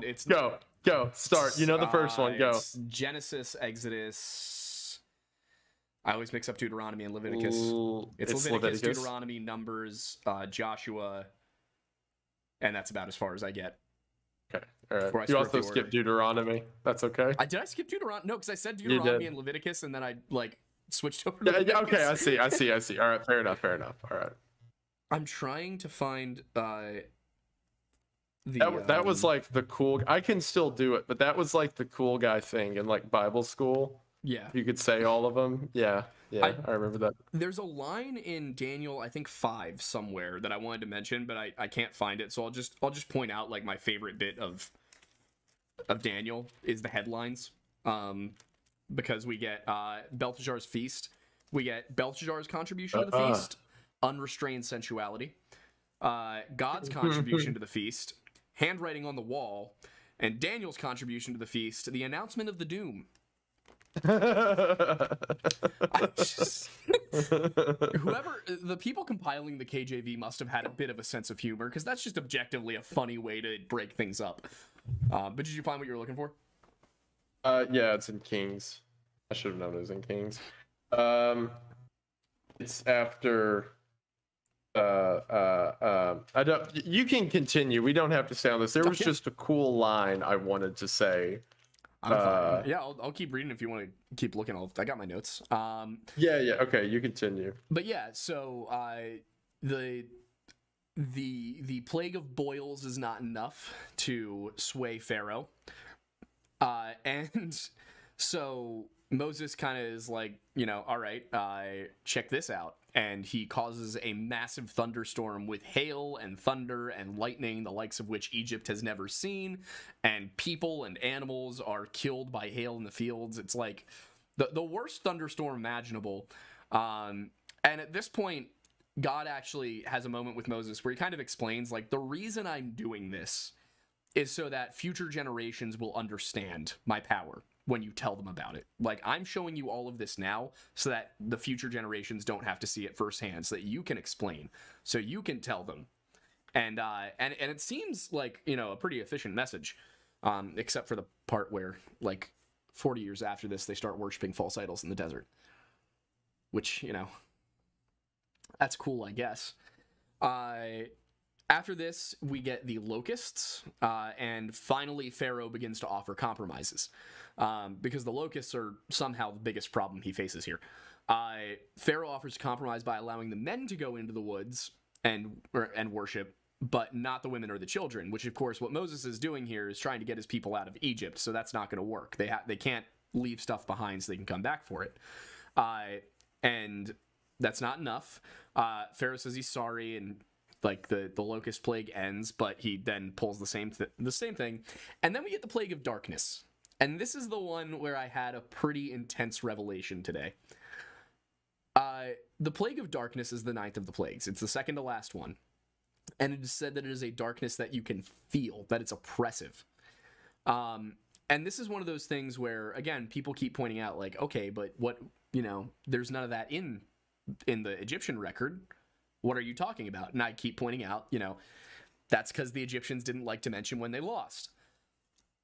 But there is something in the Egyptian record here. And the astronomical record. On October 30th, 1207 BC, there was a full solar eclipse. October 30th, 1207 BC is effectively, give or take a year, the 5th year of the reign of Merneptah. Remember that they were not using the same construction of days and months that we use. Now, we know that in the 5th year of Merneptah's reign, he had the Merneptah Stela created, which mentions the destruction of the tribe of Israel, which would be how he would explain Israel completely disappearing from Egypt, is we destroyed them. They're gone. Their seed is no more. I can't remember the exact terminology, but he basically says, all right, well, this, Israel is gone.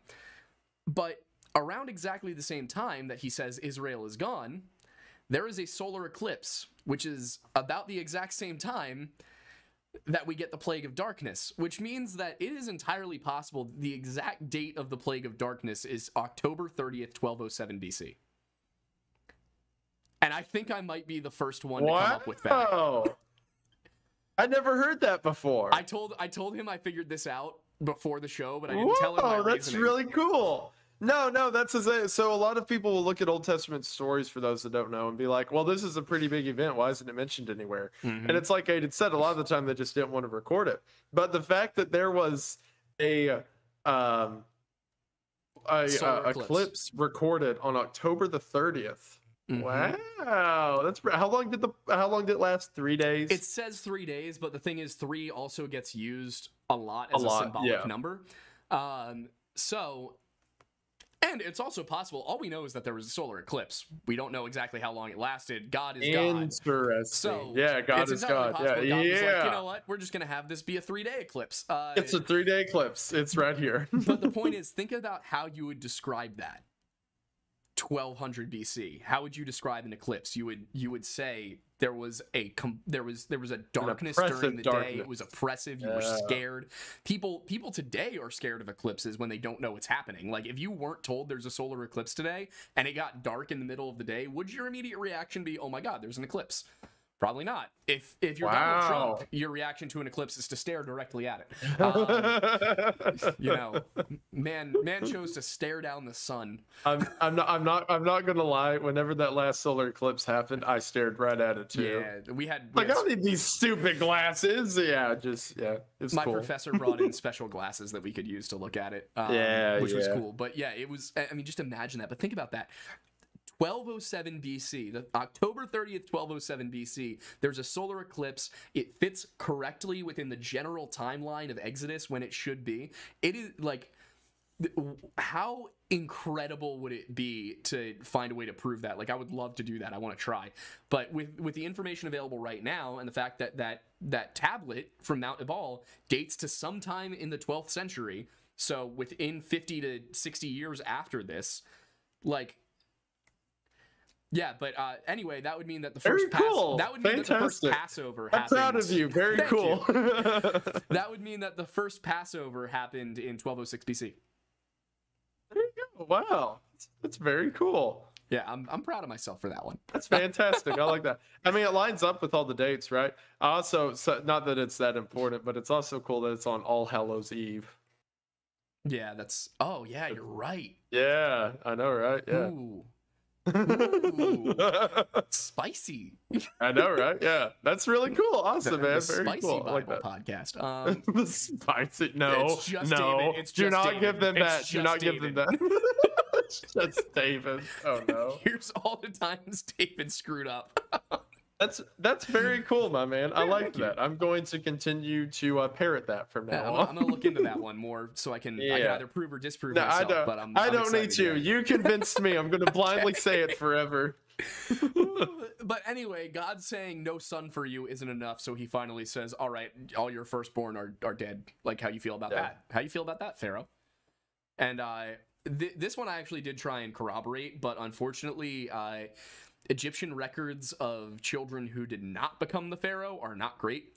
So I could not find a reference to whether or not Merneptah had a firstborn son who died suddenly. It probably wouldn't get mentioned. The only one I could find that was mentioned was actually Ramses' first son, Ramses II, who would have been Merneptah's older brother. Also, Merneptah was like 70 when he ascended to the throne, which is insane. But Ramses lived so long. And it does lend a bit of credence to these stories of people living 90, 100, 120 years. Ramses lived over 90 years. Well, it says in Genesis after the flood that God saw fit that man's day should be 120 years on earth. Mm-hmm. So we do see a lot of that with like Moses and pharaohs and things such as. So yeah, the 120 number is very common. But yeah, so the plague of death is how we get to Passover, because he assigns the month of Abib, which is part of March and the beginning of April, to be the first month of the year for the Jews, and that Passover will be on the 14th day of that month. And so that marks approximately 5 months between the darkness and the plague of death. But God's instructions for Passover are very specific. You've got to slaughter a lamb that has to be in its first year. You have to paint your doorways with its blood. You have to eat as much of the lamb as possible while wearing specific clothing, like a loincloth, shoes, and carrying a rod. And then you have to make sure that everything that remains of the animal is gone by sunrise, which includes like basically burning what's left. And that's how we get to Passover. And of course, like I said, if you look at this and you say, how could God order such a horrible act? Well, you got to remember that the Pharaoh ordered the exact same thing of the Israelites 40 years earlier. So yeah, there's a lot of blood for blood, things like that throughout the Old Testament.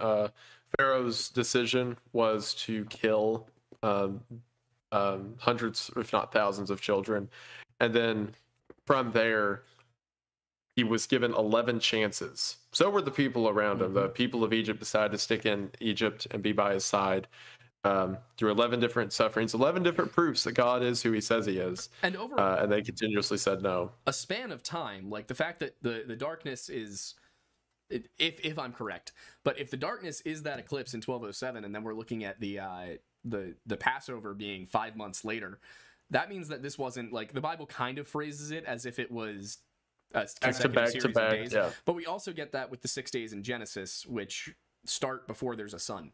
So, you know, what does day mean? What does time mean? Yeah. So are they doing, is this day after day? No, it kind of says and the next day. It doesn't necessarily mean, it doesn't say tomorrow. It doesn't say the very next day. Yeah. So it could just be the next day that they went to Pharaoh, which could have been any period of time. So this could have been occurring over a period of months, if not years. That these people were witnessing these plagues and understanding what was going on and chose to stay. And of course, at the same time, there's also all this turmoil all over Egypt from the Sea Peoples and all of that. It's a rough time, but there's... Yeah, sometimes Rome needs to burn, and if you didn't get out, it still needs to burn. That's the other thing too, is like people ask, you know, well, if there were famines and all of that, why weren't they getting recorded? It's because famines were so freaking common. It just happened. There were so many famines. It's like the same thing with children dying. Kids dying was a pretty popular weekend activity back then. They didn't write it down. The reason that ancient and medieval and all those lifespans, the reason that the average is so short is not that like the middle 50% of people were dying at 30. It was that if you made it past infancy, you were probably going to make it to 60 or 70. But if you, like, there was like a 50% mortality rate for childbirth. I heard, I don't know how accurate this is in the modern age since the population boom, but that in the old time, at least pre like 1940, there were more people in human existence who did not live to be 1 year old than there are people who lived past 1 year old. Yeah, that sounds about right. Yeah. It's infant mortality was utterly insane numbers early on. Yeah. They just quit existing. It just happened. Yeah. But this one seems to be the final straw for Pharaoh because he loses his son. And so finally he's directly affected. And he just orders the Jews to leave. He tells them to get out, which is when the Exodus begins. Israel has spent 430 years in Egypt, which is how I get the number where Joseph got there around 1636, Jacob got there around 1636, and Joseph was there already. But yeah, that tells us that the Pharaoh who did not know Joseph was probably Semken. He was probably of the 15th dynasty and probably a Hyksos, which means he actually would be Canaanite, which kind of might explain why the Jews and the Canaanites just continue to not get along. They might have gotten there and been like, wait a second, you're the same people. Pretty much. Yeah, just from the very start, the Jews have had a rough time. Oh, but yeah, that's where the Bronze Age collapse kind of follows this. Like, if you think that Egypt got off scot-free in this, even after the Jews left, they didn't. They collapsed completely, and there is a very dark period of time before the New Kingdom starts. It's like Egypt really felt the wrath of God. I'm not sure where Jesus came from there, but yeah. So that's where we are with Exodus. Interesting. Yeah. Do you have more words on Exodus though before we jump into other random topics and jumps? We can come back and do the actual. I feel like this is something where we can do the wilderness period as well as a separate thing. Yeah, I think we could continue Exodus. There's definitely a lot there to work on. I mean, you did a great job of covering the plagues and whatnot. I will say a lot of the stuff that God did in the Old Testament, and I don't say this to mean that it didn't actually happen and God did symbolism, but God used a lot of real world events that would later translate to us. So there is a beauty to the idea of the blood of the lamb. So for those that don't know, whenever the Passover actually happened, or the original Passover, it said the death angel would go through Egypt, and any house that did not have the blood of an innocent lamb above the doorpost and on the sides of the doorpost, that house would have their eldest die. So if you wanted to avoid death, you had to take the blood of the innocent and put it across your doorway, which is a picture to us of Christ, an innocent lamb brought forward, who through his blood we are able to avoid death. I've even heard ministers point out that the way it was instructed to do the top and the sides of the door makes a cross. So quite literally the physical symbolism of the blood of the cross and the Trinity, the blood of the cross and the Trinity being what protects us from death. So there is this constant symbolism throughout the entire Old Testament of Christ always being there, or the plan always was. Because if you look in the Garden of Eden, it talks about how one day the Son of Man will come to bruise the serpent's head. All the way back then, at the beginning of humanity, Christ was prophesied. And throughout the entire Old Testament, we have recurring revisions of that. And one of the most apparent is the idea that the blood of the Lamb saves us from death. So there's a lot of beauty like that I see throughout the story of Exodus. There's a lot of beauty I see with the miracles that Moses performs. There's a lot of beauty in Moses's journey. And it's definitely, a lot of people make the mistake from a Christian perspective of viewing these stories as just like, well, this is a very interesting thing that happened, but there's still messages and applications that we can bring out of it. And I always love coming across some of those, like the Passover, like the death angel. It's neat not only from a historical and study perspective, but from an application and spiritual perspective as well. So agreed. Yeah, it's really the whole story is so incredible in so many ways, and the way that things interweave later on, and the fact that there are things that happen and get referenced that the people who were around in Moses's time could never have imagined. And then the people who were around in Daniel's time had the same experiences, and over again. There's just so much that's being revealed constantly throughout time. It's truly just every bit of it is like immaculate to begin to understand. And it really is the greatest story ever told. It is, isn't it? Yeah. I agree. But I will, at this point, take us over to Super Chats. The way we do this is that we will read Super Chat questions first. We usually dedicate like a half hour. Can you do a half hour? Yeah, I can do a half hour. I was going to say, before I do that, can I read that verse from Elijah that I wanted to? Go for it. All right, so whenever you were talking about cool zingers, this is my favorite zinger in the whole Bible, I think. Maybe excluding some of the stuff Christ said. So to give the audience a bit of a background, at this point, the king of Israel was someone known as King Ahab, who was incredibly wicked. He worshipped Baal. He slaughtered prophets at random. He sacrificed babies. Not a good guy. And he was the king over Israel, right? So at this time, all of Israel was essentially forced to worship this false god. So God brings a prophet forward by the name of Elijah, who at this point has done a series of miracles. He outran a chariot that was chasing him down. He performed miracles in front of Ahab, and Ahab wants this guy dead. So Elijah made a deal. He said, all right, here's what we're going to do. You get all of your prophets of Baal together, and then I'll show up, just me, and we'll have a competition of whose God is more powerful, or whose God's more important. I should also mention that there had been a drought in the land for 40 years, 45 years, something like that. So yeah, 40 years without rain. Throughout the entire book of First Kings, there's mentions of people just dying in the middle of the desert of dehydration. It's a horrible curse upon the land because of what King Ahab has done. So with that knowledge, Elijah has a competition. And the prophets of Baal come forward, and the competition is going to be whoever can call down fire from heaven wins. So the prophets of Baal, they take an ox and they lay it on the sacrifice altar, and they have these stones built around it, and they start screaming and yelling for their God to bring fire down, and it doesn't happen. So they start cutting themselves, they start cutting open animals and pouring blood on it, doing all these sadistic rituals, and nothing happens. So then now it's time for Elijah's turn, because it says they went all day. They went an entire day and could not call down fire from heaven. So then Elijah says, all right, he has his altar. He says, bring water. So he has men pour water onto the altar. So it's a wet altar. And then he quietly prays and says, God, I ask that you bring down fire. And immediately fire shoots from heaven. It blows up and everything burns up. So now that the people see that Elijah's God's the real God, they kill all of the prophets of Baal. So you have King Ahab standing there. Again, it's been a drought for 40 years. King Ahab is standing there. He just watched his prophets get murdered because they failed, and he sees Elijah standing there. Elijah walks up to Ahab and looks at one of Ahab's servants and says, go to the top of the mountain and tell me what you see.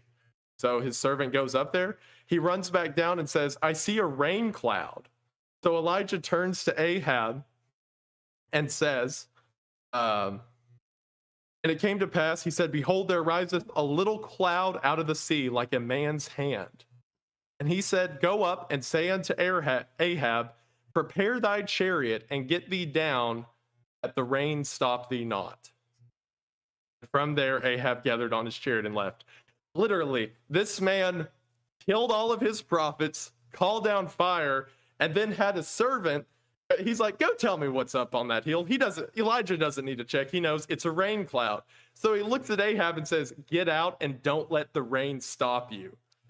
It's like, it hadn't rained in 40 years. And he said, get out, don't let it stop you. Like, man. Oh, that's my favorite. That's my favorite zinger. Anyway, I had to say that. I wanted to pull up mine because I wasn't able to find it. I'm gonna go with the abridged version from Daniel 25. But at the feast of Balthazar, after the hand starts writing on the wall, and he's like, and Balthazar's like, what does this mean? Call Daniel, he'll know. And the words written are Mene Mene Tekel Upharsin. And he says, this is the interpretation of these things. Mene, Goth hath numbered thy kingdom and finished it. Tekel, thou art weighed in the balances and art found wanting. Peres, thy kingdom is divided and given to the Medes and Persians. Then commanded Balthazar, and they clothed Daniel with scarlet and put a chain of gold around his neck and made a proclamation concerning him that he should be the third ruler in the kingdom. And what happens immediately after this, the night of, is that Darius the Mede comes in and slaughters Balthazar and all of his people. Like, Daniel basically goes, you're all gonna die, and then it happens immediately, which is just insane. I think me and you on a previous episode talked about how Daniel looked at the words, and before he translated, he looked at him and was like, you idiot, you knew better. Yeah, before he even says what the words mean, he's like, oh my, he's like, you did it again. God, let me see if I can find it again. I'm trying. I know it's in there, I just can't remember exactly what he says. Let's see, the vision, it's not the vision, it's the hand. Is it hand, right? I'm trying to find it in here, but then it was Daniel brought before the king, and the king spake, said unto Daniel, art thou that Daniel, which are the children of captivity of Judah? O thou king, the most high God gave Nebuchadnezzar thy father a kingdom, and majesty, and glory, and honor. And for all the majesty that he gave him, all people, nations, and languages trembled and feared before him. Whom he would he slew, and whom he would he kept alive, and whom he would he set up, and whom he would he put down. But when his heart was lifted up, and his mind hardened in pride, he was deposed from his kingly throne, and they took glory from him. And he was driven from the sons of men, and his heart was made like the beasts, and his dwelling was with the wild asses. They fed him grass like oxen, and his body was wet with the dew of heaven, till he knew the most high God ruled in the kingdom of men, that he appointeth it over it whomsoever he will.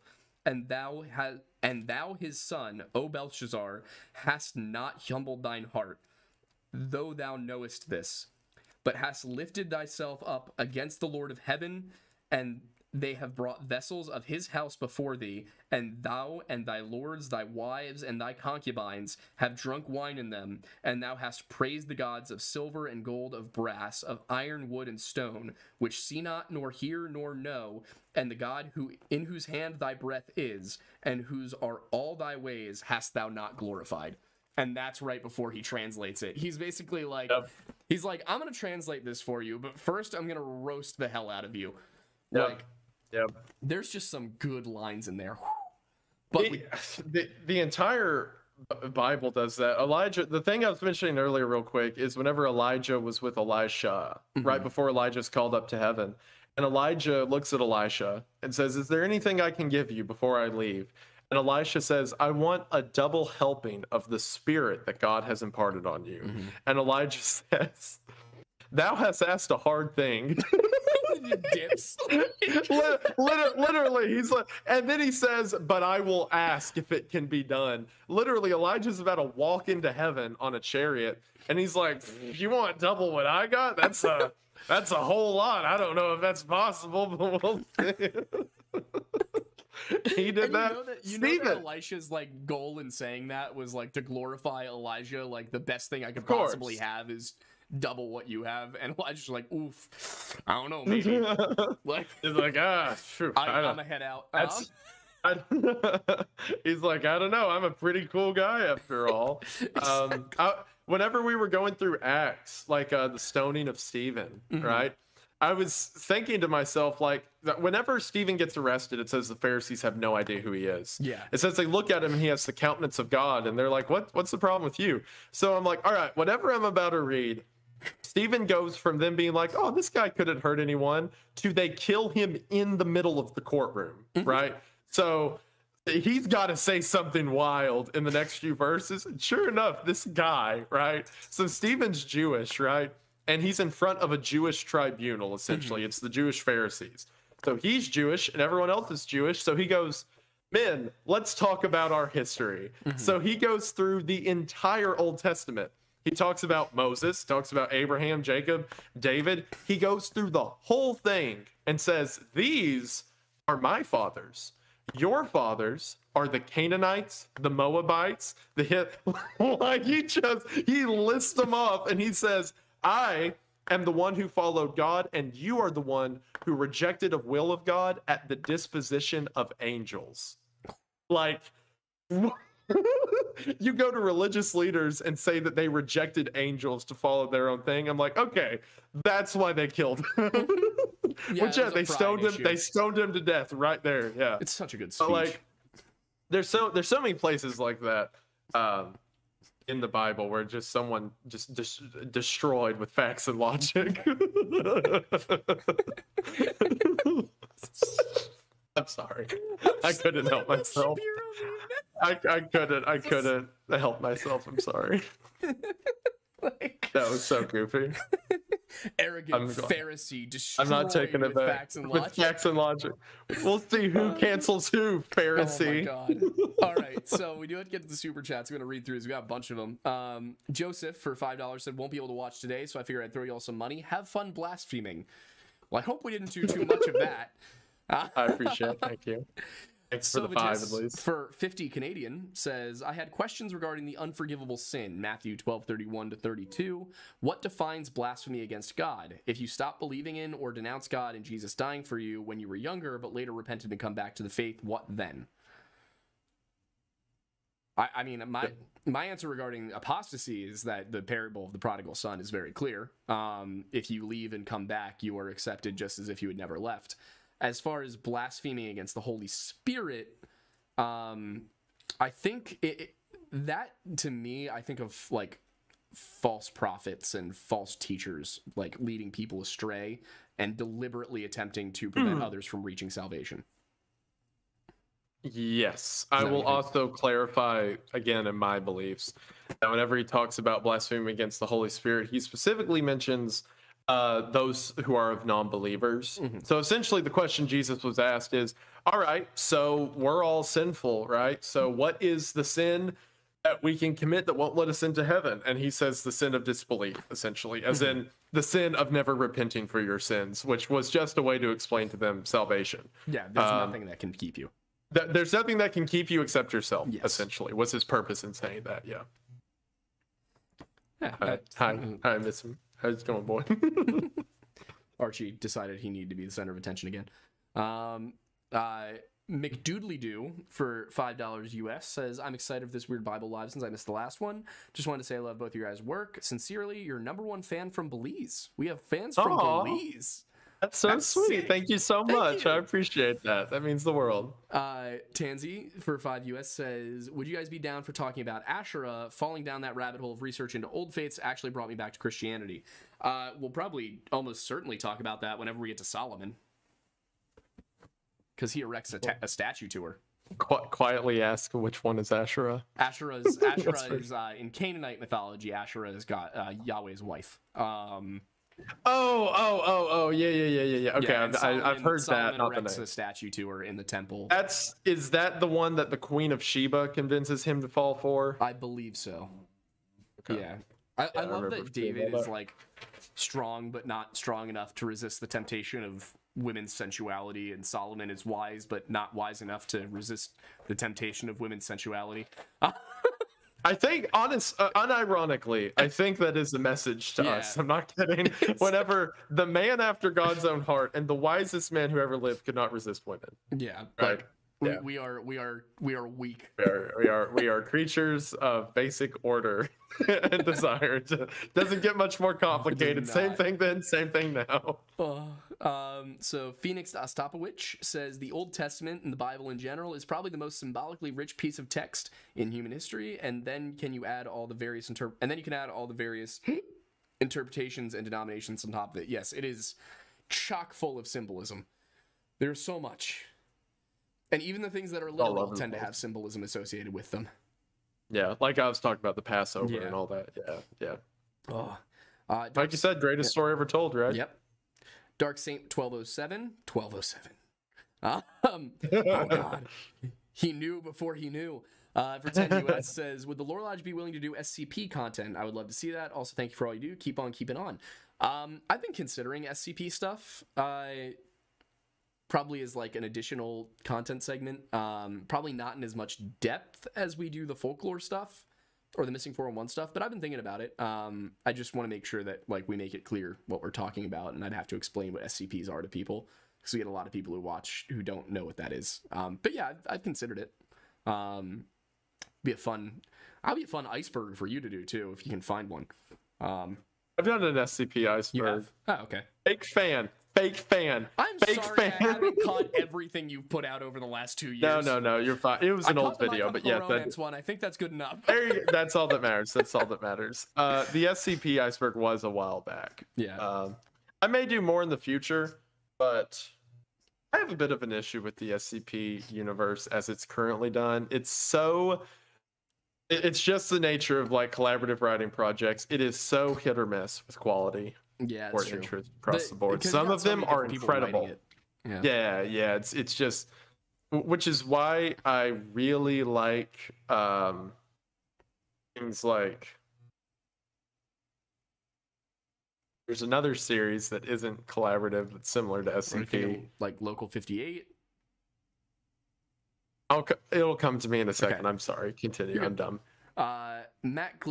Matt Gliatoni says for 5 US, Jesus turned the water into Red Bull like he did with the wine. Moses drank it, and that's how he parted the Red Sea. Also, love your shoes, guys. Do you mean shows? No, shoes. They meant shoes. To kind of derail, do not start getting your feet up on camera. They won't let us stop. They're closed. To start, didn't last podcast or 2 ago you discovered that there's a Beyblade episode where they say Moses parted the Red Sea with the Beyblade? Yes, I did. Yeah, all right. Broke me. Enthi Gavoir for 5 Canadian says, I hop into the stream and I immediately hear the motto of Exodus is no gang loyalty. Yep, pretty much how my university Bible studies went. Can't prove us wrong on that one. It's literally how it went. Just because you make the Bible super colloquial does not make you wrong. Blasphemous, perhaps, but not wrong. As long as you make it clear what you're doing, it's fine. Unlike the NIV. They pretend to be a real Bible. William Wood for 20 US says, I've been binging this series and I love it. It has reinvigorated my drive to learn more about scripture. Thank you all so much. Thank you. That is what we want to hear. That's very sweet. That's why we do this, is we feel like it brings the Bible to an audience that perhaps abandoned it or doesn't want to sit through, dry lectures on it. It's more fun to learn. Some people just need to learn about it through something that's a little bit more like fun, and then you go do the Bible study on your own when you got the time. Fact check us. Matt Gliatone for US 2 says, the Ark of the Covenant was the thunder gun from Black Ops 1. That was all as one word. I think you broke Isaiah. You've upset him deeply. This is usually the response he has to me. Yeah. I hope you know whenever you get to heaven that's going to be on playback. So good luck explaining that one. You got the rest of your life to think about that. Continue. I do think that would be an amazing skit in the style of Whitest Kids You Know, like people getting to the pearly gates and St. Peter just like giving them PowerPoint presentations on why they're not getting into heaven. Rip Trevor Moore. But Dark Saint 1207 for 5 says, Aiden, can you please give a current upload schedule day specifically for the podcast? I like to try and catch you guys live more often. We try to do this. We make a valiant attempt to do this the last Thursday of every month.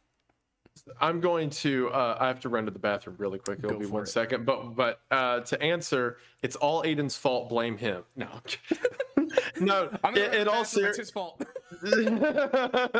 In all seriousness, I am very bad at communicating, getting a hold of people. Because if I have a video or a project working on, like it's been the Kickstarter lately for the movie, I will see a message or a DM. This is with ads, videos, anything about another project, and I'm like, I will get to that when my brain is done doing this, because if I get sidetracked, this will never get done. So if I see something unrelated, I'm like storing later, and then I finish what I'm doing. Creator, I can say the amount of work that Isaiah does is utterly insane. The frequency of videos and the length and the depth.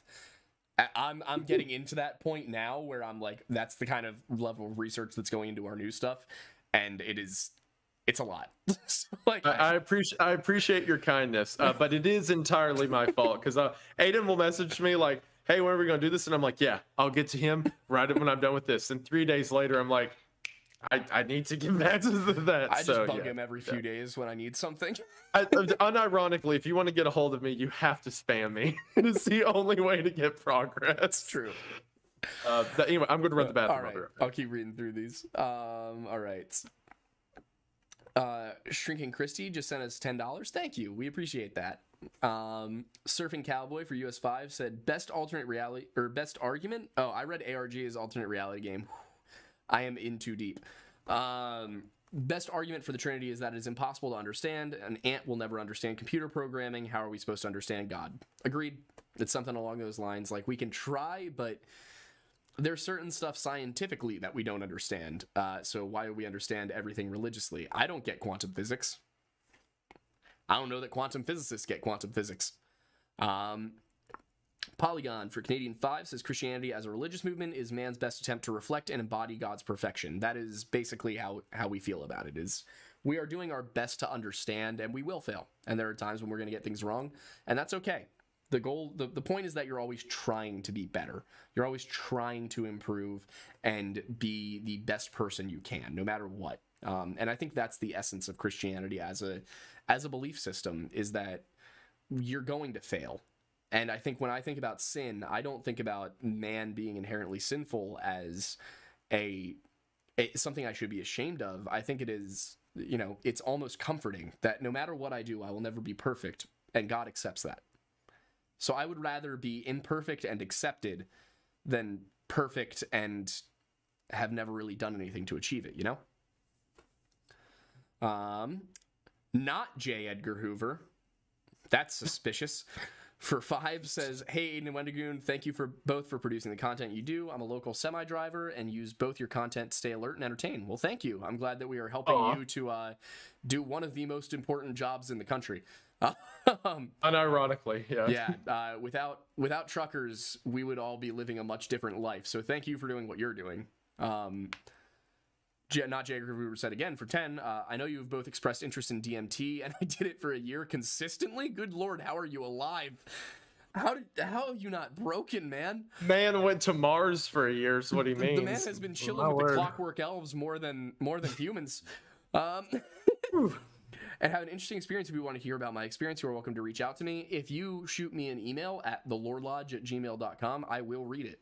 I make no promises about when, but I will read it. I don't know if you have something like that, Wendigoon. Say that one more time. I was reading chat. Oh, do you have a email inbox that he could send this to you, or I could just forward it along if he sends it to me? You can forward it along because I'm really bad about checking my emails, but sure, my email is Wendigoon, like Wendigoon, at streamworks.gg. Streamworks.gg? Oh, right. You got management now. I got management. Yeah. They just manage my ads. Mm-hmm. So the purpose of the email is for ads to come through, but that's also where people send stuff. And I stress this to anyone because people do not know this.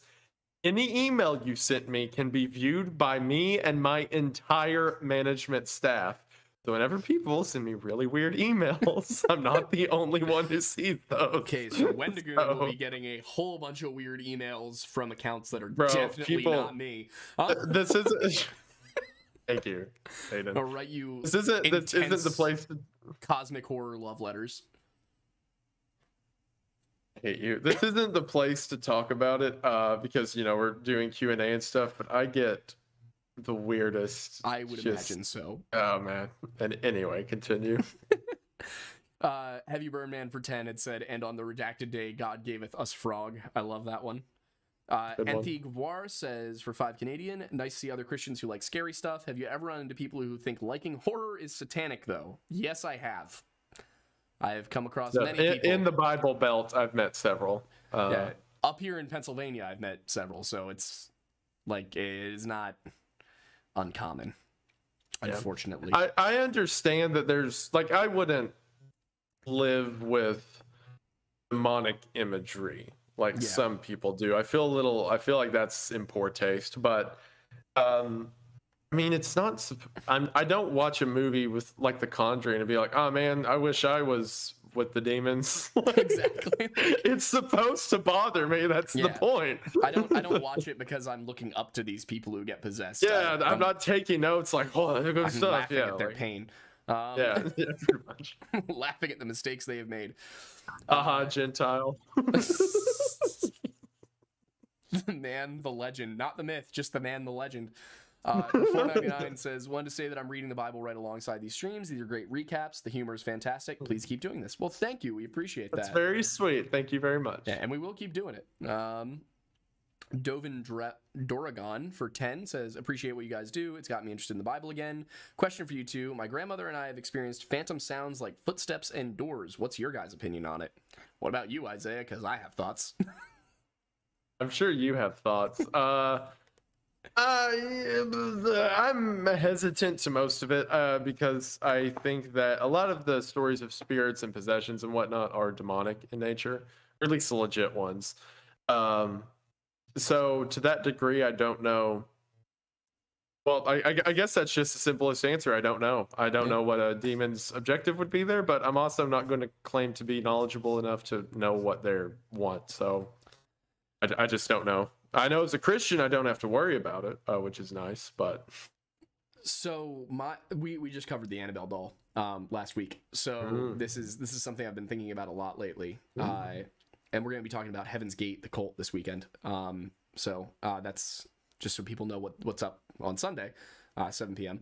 But yeah, as far as footsteps and phantom sounds go, on the one hand, you got to remember that your brain tries to interpret everything it hears. So your ears catch a signal of something, and your brain tries to interpret it. So part of it's pattern seeking. You might hear, and your brain interprets it as footsteps, even though it could be something completely separate. But at the same time, in cases of demonic infestations and possessions and all of that, a lot of the tactic seems to be, if you follow demonology, that demons will do stuff like this to get you to call a medium or to get you to try and do a seance or something like that. Their goal is to not get you to call a priest to your house, and they will focus in, particularly given the opportunity, on non-believers, on people who are susceptible to it, New Age religion, groups like that. And the goal is to get you to call a medium, because a demon can lie to you and happily will. So whereas, if you believe in ghosts are basically just spectral loops, whereas a demon is an intelligent, inhuman, evil entity that will lie to you in order to get you to invite it into your home and then, either possess you, or it might try and get you to worship it. I think a lot of cult activity is inspired by demonic presence. I'm very much the kind of person who believes in this stuff. So someone said get Shapiro'd in the chat. Someone said that Moses had a Pokemon battle with Pharaoh's servants. It's not entirely inaccurate, I guess. Shut up. Just keep reading. Don't justify it. I just had to mention that so everyone could make fun of them. Jack Manson for 20 says, have either of you two ever played Far Cry 5? If so, what do you think of the villains? I have not played it. I do get the gist. By your side. That's the problem, is I hear that song and I'm like, I honestly, look, I'll be straight with you. I don't know if if the developers were really good at making a compelling villain, or if someone on the team is secretly really cool. Because now I know they kidnapped people in the beginning cutscene, right? But for the rest of the story, I'm like, these guys are awesome. I gotta play the this whole game. Bro, you're playing it? Okay, so like you're playing it and you're hunching through the woods, and then you'll see like these women in white robes with ARs, and they're singing like "Step into the garden, we're gonna lock the gate," like all of these fantastic music about. A funny story actually. If you listen to my Waco video at the intro and outro, I'm playing the "Keep Your Rifle by Your Side" song. I love that. Yeah, very loudly. I remember when I was editing it, I was like, I wonder if I can slip this in. So I uploaded an unlisted video of that song, and it didn't get demonetized. I'm like, ooh, I know what I'm doing. Yeah, I love that. Oh man, yeah, I mean, I like, listen to the song it's so and I'm good. like, this is a bop. Like, it's not bad. Bro, that whole album's a bop. I tell you what. But to answer unironically, they are bad people because they do violent things and they manipulate people for them. And obviously their doctrine lifts Joseph's seed up as a hero. So he's wrong. That being said, the aesthetics are so cool. Like all the game's artwork of like a white church in the middle of the mountains with like guys out front with shotguns and stuff, that reminds me of home. That's literally what I grew up in. You look at it and you're like, okay, there's this beautiful white church and all of these like happy looking people in this idyllic landscape, armed to the teeth. Like this is a paradise. Yeah, this is where I grew up. Literally, I could be one of them. Yeah. So yeah, unironically, they're bad people, but the aesthetic is so cool. Yeah. Anyway, there's a lot of that in history. Unfortunately, the bad guys seem to have the cooler fashion. Yeah. Oh no. Although I will say the American pink and greens, the American dress uniforms from World War II they're pretty mean. The Nazis did not have anything on the Americans in that department. Yeah. But let's see. Darren King for 10 says, as a Christian, I'm unsure how to feel about capital punishment. I lean in my heart toward no capital punishment, but many make a case for it being biblical. What are your thoughts? Thanks for the vid. I'll defer to you first on this one. Thank you. I love how you do that. I can take it. So, my problem with capital punishment isn't people dying; it's the state deciding who dies. Because I'm not a fan of this. I'm not a fan of their decisions. That being said, there are several times in New Testament and Old Testament as well where people don't get to exist with us anymore. There's a difference between turning the other cheek and allowing someone to commit the same atrocities again. So, yeah, I think in the context of I would never agree with sentencing someone to death on the basis of them committing a sin or something. That is up to God to judge, not us. But certain things that are against the laws of man, I think I would be fine with capital punishment so long as it was proven beyond a reasonable doubt. Like again, the state is not a reliable actor. But if you catch somebody red-handed, doing a certain kind of thing to a child, I do not think that those people deserve to live. Exactly. So I think in that case, forgive me, Father, but I can't let that one slide. I would rather face my punishment from God than allow somebody like that to continue living on this earth. Children are sacred and should be protected at all costs. Well, Jesus said if anyone were to harm a child, it would be better for a millstone to be wrapped around his neck and he be drowned in the depths of the sea. All right. So personally, this is a much farther step down from that. So also, I mean, there is, if any man does not have a sword, sell his cloak and buy one, does not really make Christianity into a totally pacifist religion where you're not supposed to harm anybody. There is a huge disconnect between turning the other cheek for a brethren and safeguarding yourself and your family. Yeah, you're not supposed to just let yourself die.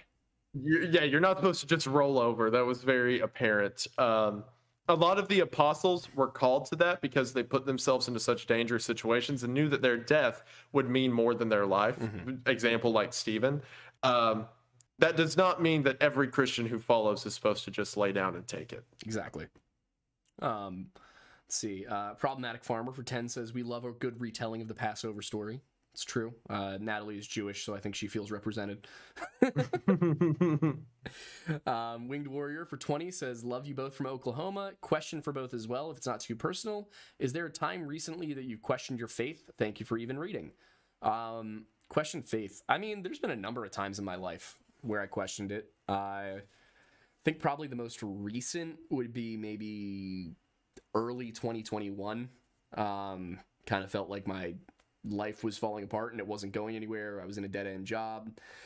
My girlfriend had just broken up with me. It was just a dark place. It was a rough spot to be in. And I remember, because I remember very specifically when she and I started dating, and I realized how much I cared about her. I started praying every morning. First thing I did, I take this off when I sleep because I don't want to accidentally choke myself with it. But first thing I do every morning to this day is I wake up and I wrap this around my neck and I hold it and I say a brief prayer. But every morning of every day, I would pray for one more day with that girl. And of course, I wanted to be with her forever, but I was like, I'm going to ask for one more day. That seems reasonable. And then the day came where there wasn't one more day. And I just remember, like, in that moment thinking, like, I have been the best man I can be. I have been the best Christian I can be. What have I done wrong? Why is God taking this from me? So I definitely questioned it in that moment. But almost 2 years later, that was December 30th of 2020. A few years later, I recognize if that girl hadn't broken up with me, I never would have decided to go to grad school, which means I never would have quit my job, which means I never would have been sitting around randomly viewing TikToks at 4 p.m. on June 12th, 2021, which means that my first TikTok video that went viral never would have happened, which means that I would not be sitting here with Isaiah today. So at the end of the day, those things that make you question your faith, year and a half, 2 years later, you might look back on them and totally get it. I can, yeah. That was really good. I appreciate that. I've been in similar situations where trials have made me question stuff. Maybe not so much like, is God real, but maybe like, why is this happening? I don't deserve this, blah, blah, blah. But what you have to realize is that as a Christian, God has a plan for us. We're his children. He has laid out things. And a lot of the times we'll pick stuff or we'll choose things in our future that we think are for the best. Like, this is what I want, so this is it. But from what we've decided to hold on to, God's perfect plan can't be enacted. So a lot of the times, God will take away what we want in order to give us what we need. And I can say from experience, I've had a lot of stuff that I thought was what I wanted fall apart on me so that something much greater can be built up. And I know that God has, I can only imagine how great the girl that God has for Aiden's going to be when they come along. And I can say from my own experience that God's ways are not our ways. So while we don't always know what the puzzle is before it's finished, it is always worth it in the end. So, yeah, I agree. Yeah, it's God works in mysterious ways. You're not going to get it at first, but those moments when you question your faith the most, those are probably the ones that you're going to look back on and totally get it. You're like, could be years later, but you'll get them. We have Joshua Medeiros for 2 says the Bible explained in Gen Z memes. Yes. Rename the podcast. Who's the older one out of the two of us? I'm turning 25 this year. You're older. Okay. I'm 23. Yeah. Turning 25 and I'm be in Nashville when I do it. Better come buy me a drink. I'll be there. I'll be there. A very overpriced Jack Daniels. Good Lord. I was there a couple weekends ago and they were selling Jack for $12 a shot. I'm like, the distillery's right there, man. This is $23 a bottle where I live. What are you doing? I don't drink, but I have friends who do. And one of them was in Nashville. And I don't know how drinking things work, but like a bucket of, I think Miller Lite or something, like a bucket of just normal beer on ice, which was like 6 to 8 bottles, maybe $60. Yeah, that's insane. Nope. Yeah. Ridiculous. That's why I don't like cities. Everything's overpriced. Last time I was in Nashville, I saw a man going down the side of the sidewalk in a wheelchair, and half of his head was scalped. So it was just like the bone. You could see his whole skull, like a giant patch of it. And he was just wheeling up and down the road. And it was on like his left side, right? So first time he passed us and he's like, change. And when that doesn't work, he's like, okay. So he goes the other way and he's exposing the skull. And I was obviously stunned. I'm like, like pointing at my friends. How do you survive that? It looked like it was an infection or something. I think he was homeless. Oh, yeah, It looked probably. like an infection or something that had just spread to where it was like a lot of the skin was like ate up because the borders of it were like dark, kind of scabbed looking around. It did not look healthy. Yeah. But as he's going down the street, a girl sees him, like a college girl, and she screams. You know, she turns and goes, ah! And he goes, for $10, I'll let you touch it. Immaculate sense of humor on that, man. Make your coin. Get your bag, my man. You know what? Whew. That story had a lot of twists I was not prepared for. Yeah, so you know they got the overpriced Miller Lite and dudes with no scalp, who are charging college girls to touch it. Okay. Wow. Nick Perfetti for $10 says, have you guys ever heard of the book Born in Blood by John J. Robinson? It's a book about Masonic history, and I think it's right up your alley. As a Mason myself, I'd love to see y'all's thoughts on the book. I'll take a look at it. I've got a whole bunch of Masonic stuff to read through, but I will take a look at it.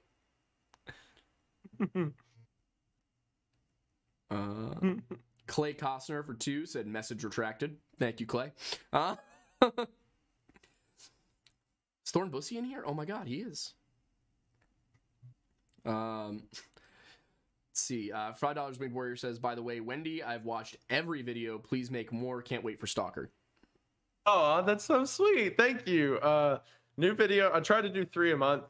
So hopefully another video by the end of the month. And Stalker will be out in a while. But thank you so much. I appreciate that. Let's see. Phoenix Ostapowicz for Canadian 5 says, for Wendigoon, if you need a video topic, I sent you a very long, weird email about a Canadian Christian eco-terrorist a bit ago. See, those are the kind of emails No, I'm kidding. That actually sounds very that's cool. That's an email you want to get. Like, that's the kind I want to get. Yeah, so thank you. I will check it out. It's very cool. Can you forward a copy to me? Because I kind of want to read this. Like, I'm curious now. Christian eco-terrorist. And definitely not me. Don't look. I already checked. It's not me. Was it this podcast where I said, if I look up in the sky and see a billboard, I'm becoming a terrorist? People send that to me like once a week. I think it was like it was an early episode, maybe, where we were talking about how like Elon Musk wants to put like sky billboards, like these big banners. Yeah, you're right. I remember now. Yeah, and I said if I ever look up in the sky at night and see a McDonald's ad, I'm becoming a terrorist. That gets clipped and sent to me. The Industrial Revolution and its consequences have been a disaster for the human race. Yes, correct. Oh boy. Oh, uncle. Oh, you want to know something else? I may be doxing myself a little bit, but that's fine. I found out that my cousin worked the Ted Kaczynski case. Oh, no way. He was an FBI investigator. Yeah. You have a cousin who's a Fed? I know. That is the twist I did not expect. Wendigoon Fed confirmed. Wendigoon Fed confirmed. It's all confirmed. The 4chan conspiracies came true. You're right. The hair was too nice. Yeah. Searching your name on 4chan is an experience.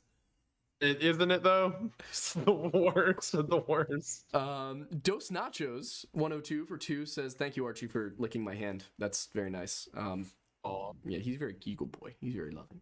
Are tattoos taboo? I heard somewhere they are. I have heard it go both ways on this. I mean, I have one, so I don't know particularly. Do you have thoughts on that? When it comes to sins, not sin, like actions or whatever that directly affect you and no one else, I really could care less. They couldn't care less than to teach people on it.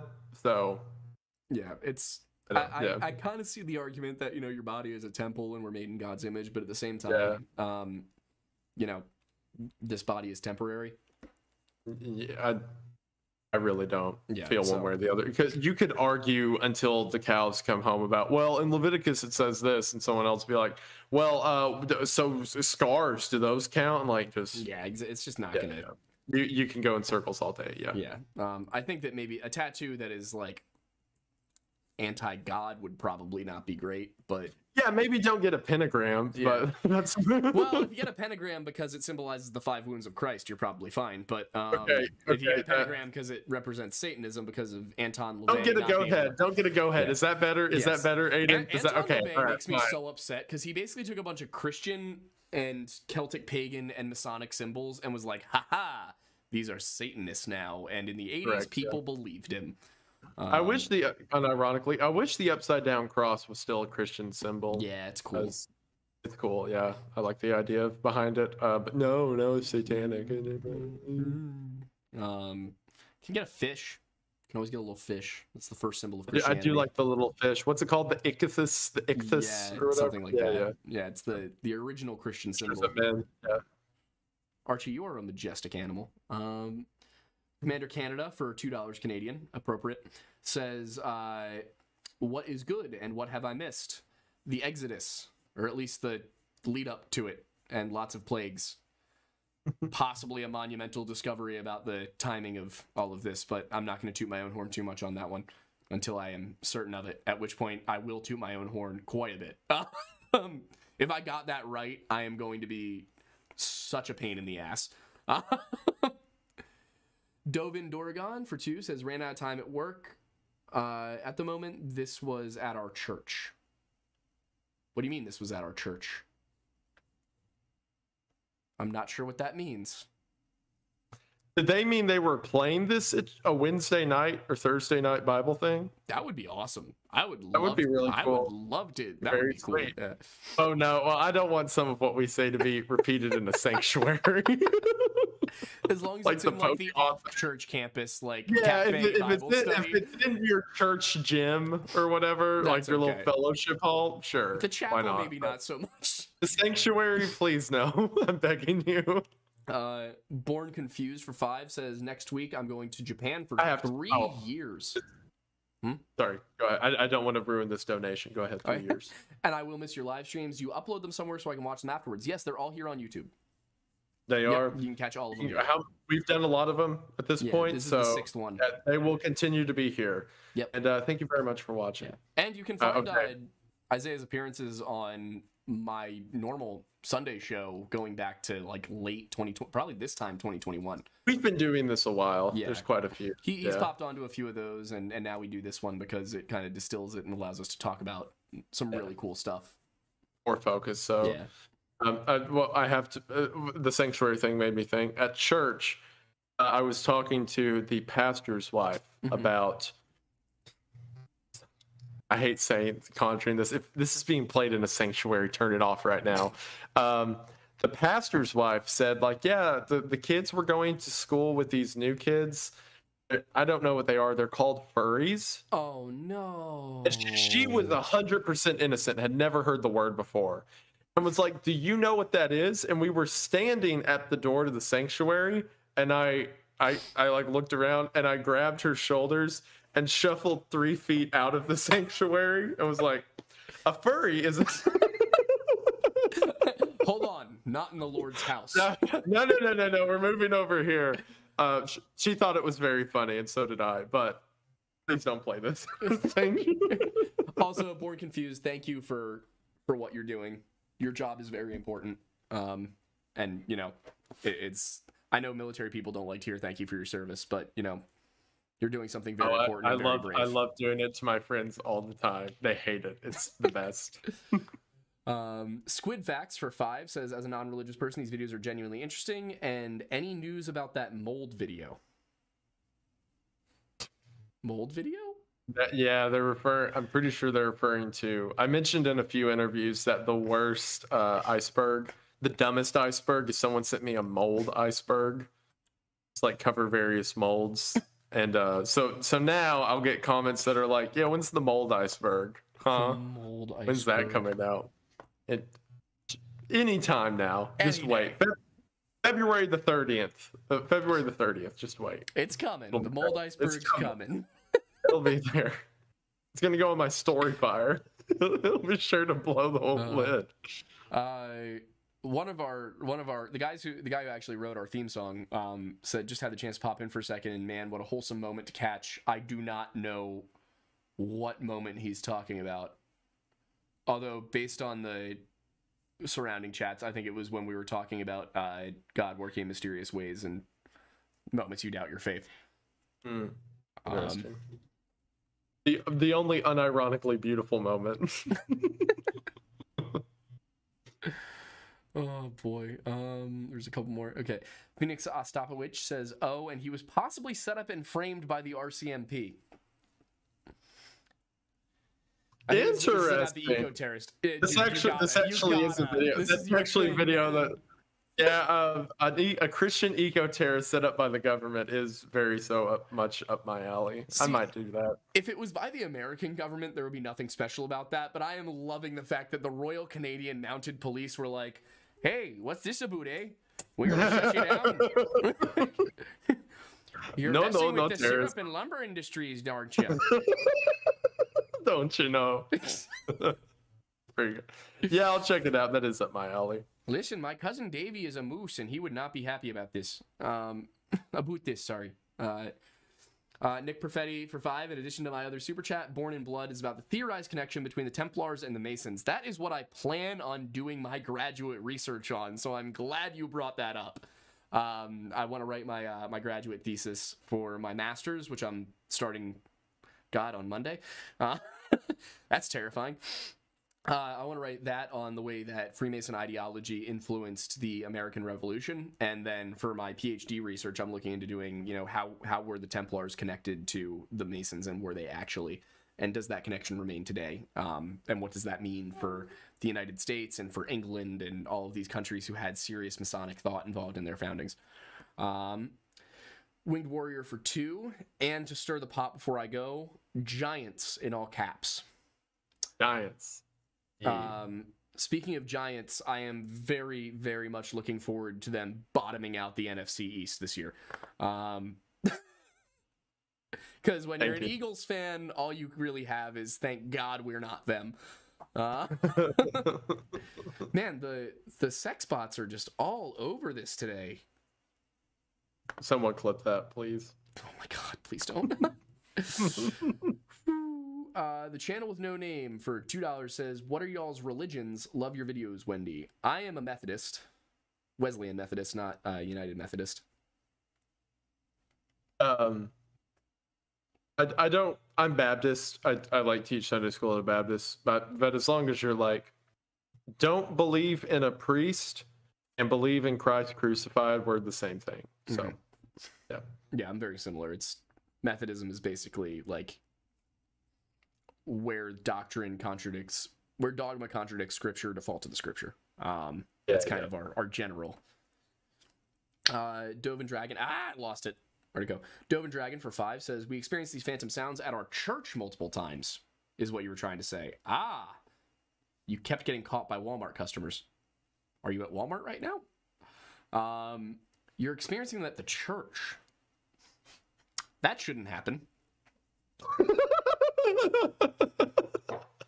You say it like a plumber, like you got a leak there. That shouldn't be there. That's not right. Can you send me an email with the details of this, and I will see if I can shed some light. If not, I know some priests you might want to talk to. But yeah, send me the details. thelorelodge@gmail.com. I will take a look.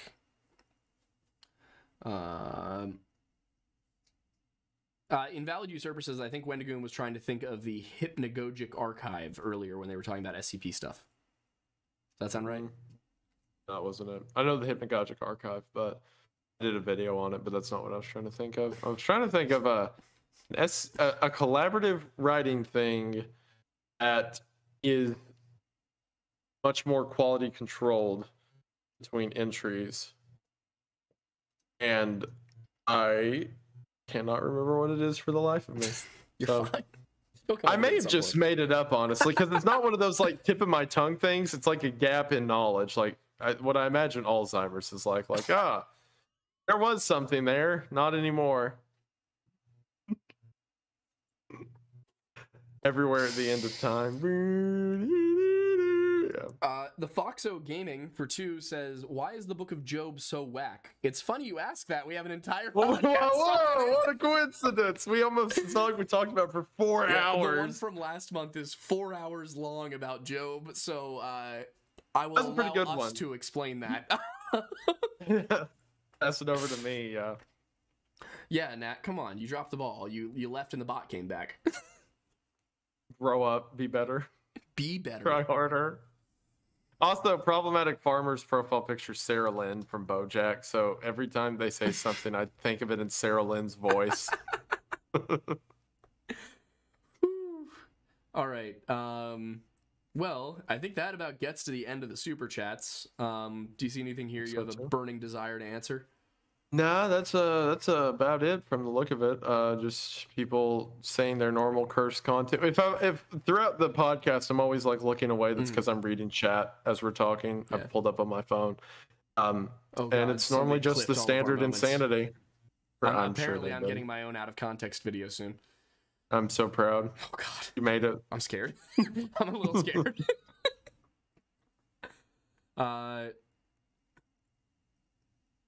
Alex says, Wendigoon, on an earlier video of either the Weird Bible podcast or just a Lore Lodge podcast, you mentioned a not deer encounter. That would have been probably a Lore Lodge, and probably from... That's almost definitely Lore Lodge. That's a long time ago. Yeah. I think that was actually... Yeah, I do remember the... Well, I know what story I told, but I think I remember telling that on our first episode ever. Right. That would have been... The timing would have lined up. Yeah. Yeah, it was the story. I think I told you about, like, it was just a deer that's like head rotated independent of the rest of its body. Yeah. It like trotted off the road, and it was probably just CWD, but it was like it was one of those. I was in high school. It was horrifying. Yeah, also I like how people are like, that's not something supernatural or mysterious. That's just chronic wasting disease, a prion disease that we don't know how it works, and it's terrifying, and if you eat the meat, you might get it too. Like, how is that better? How is that also not creepy and mysterious? Like, that's not better than supernatural. That's equally supernatural. I feel so much better. Thank you. Oh, and by the way, it's spreading and we don't know how to control it. Like, don't worry, it's not magical, it's just worse. Incurable prion. Why didn't you just say that? Now it's fine. Yeah. It's not. That doesn't make me feel better. Like, sure, it's not a demon, but I wish it was. Oh, someone said, is Aiden Freemasons? Yes, he regularly eats babies. Correct. All the time. Yeah, it's my favorite. They're delicious. Yeah. Yes, I'm a third degree master mason in Baby eater. Lodge, and I am a and I am a Mark Master Mason in the Royal Arch in York, right? Working on getting up the ladder there, but I messed up and accidentally told them I was going to Wales, and then changed my mind, and it set my timeline off a little bit. Let's see. Will this episode be on Spotify? Now that we've got like 6 of these, I actually might go over and put them on Spotify. We should discuss how we could go about that. Yeah. I don't know Spotify stuff. As a matter of fact, there's someone who's not me who claims to be me on Spotify and just re-uploads all my videos over there. And I don't care. Weird. Someone wants to. If my view is, if there's enough of a market that someone can pretend to be me and do better than me at it, then I either need to get better at that market or let them do their thing. Yeah. And I do not have the time or the forte right now to learn Spotify. So for the future, he can do his thing. And if I ever start uploading, I'm not going to take that guy down. Like, he's just uploading videos. Yeah. But yeah, like for now, there's a not Wendigoon over on Spotify. So yeah, we could upload these before someone else does. Yeah, I can do that. It's easy enough with Anchor and all that. Although I'm probably switching over to Podbean because Anchor won't monetize me. See, these are new words.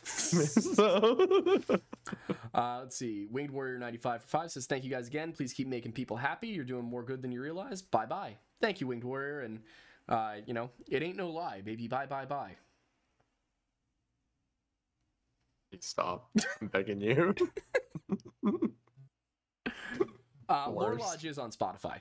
To answer another question I just saw, yes, Lore Lodge is on Spotify. And to answer the question, what is CWD? I don't totally understand it, but it's chronic wasting disease, and essentially it is a disease that causes your brain to melt, I guess, and you stop like responding to things like pain and other sensations, and you basically become a zombie. So it's a real life zombie disease.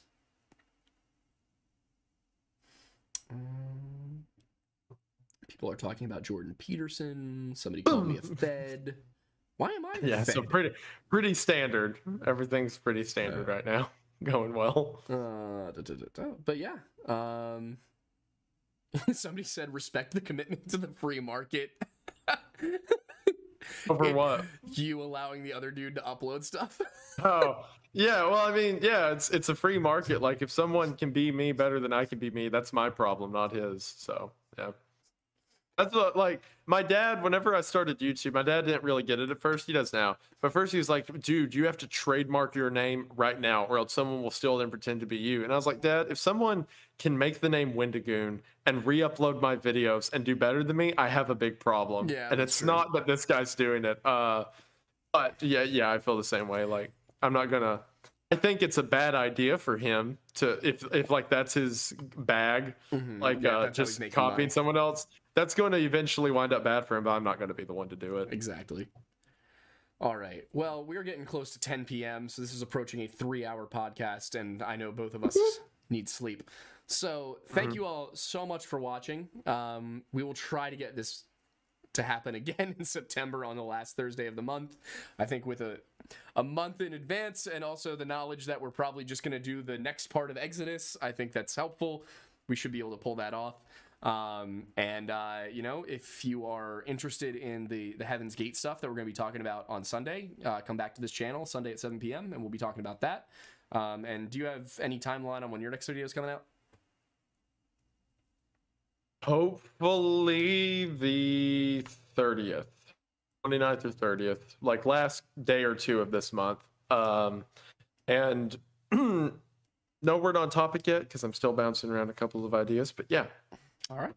You can see it coming up. I do want to really quickly answer the question. Alex Corp said, how do I stop the continued conversations of the Wendussy in my Myths and Legends class? I'm scared. My peers do it with the teacher's help.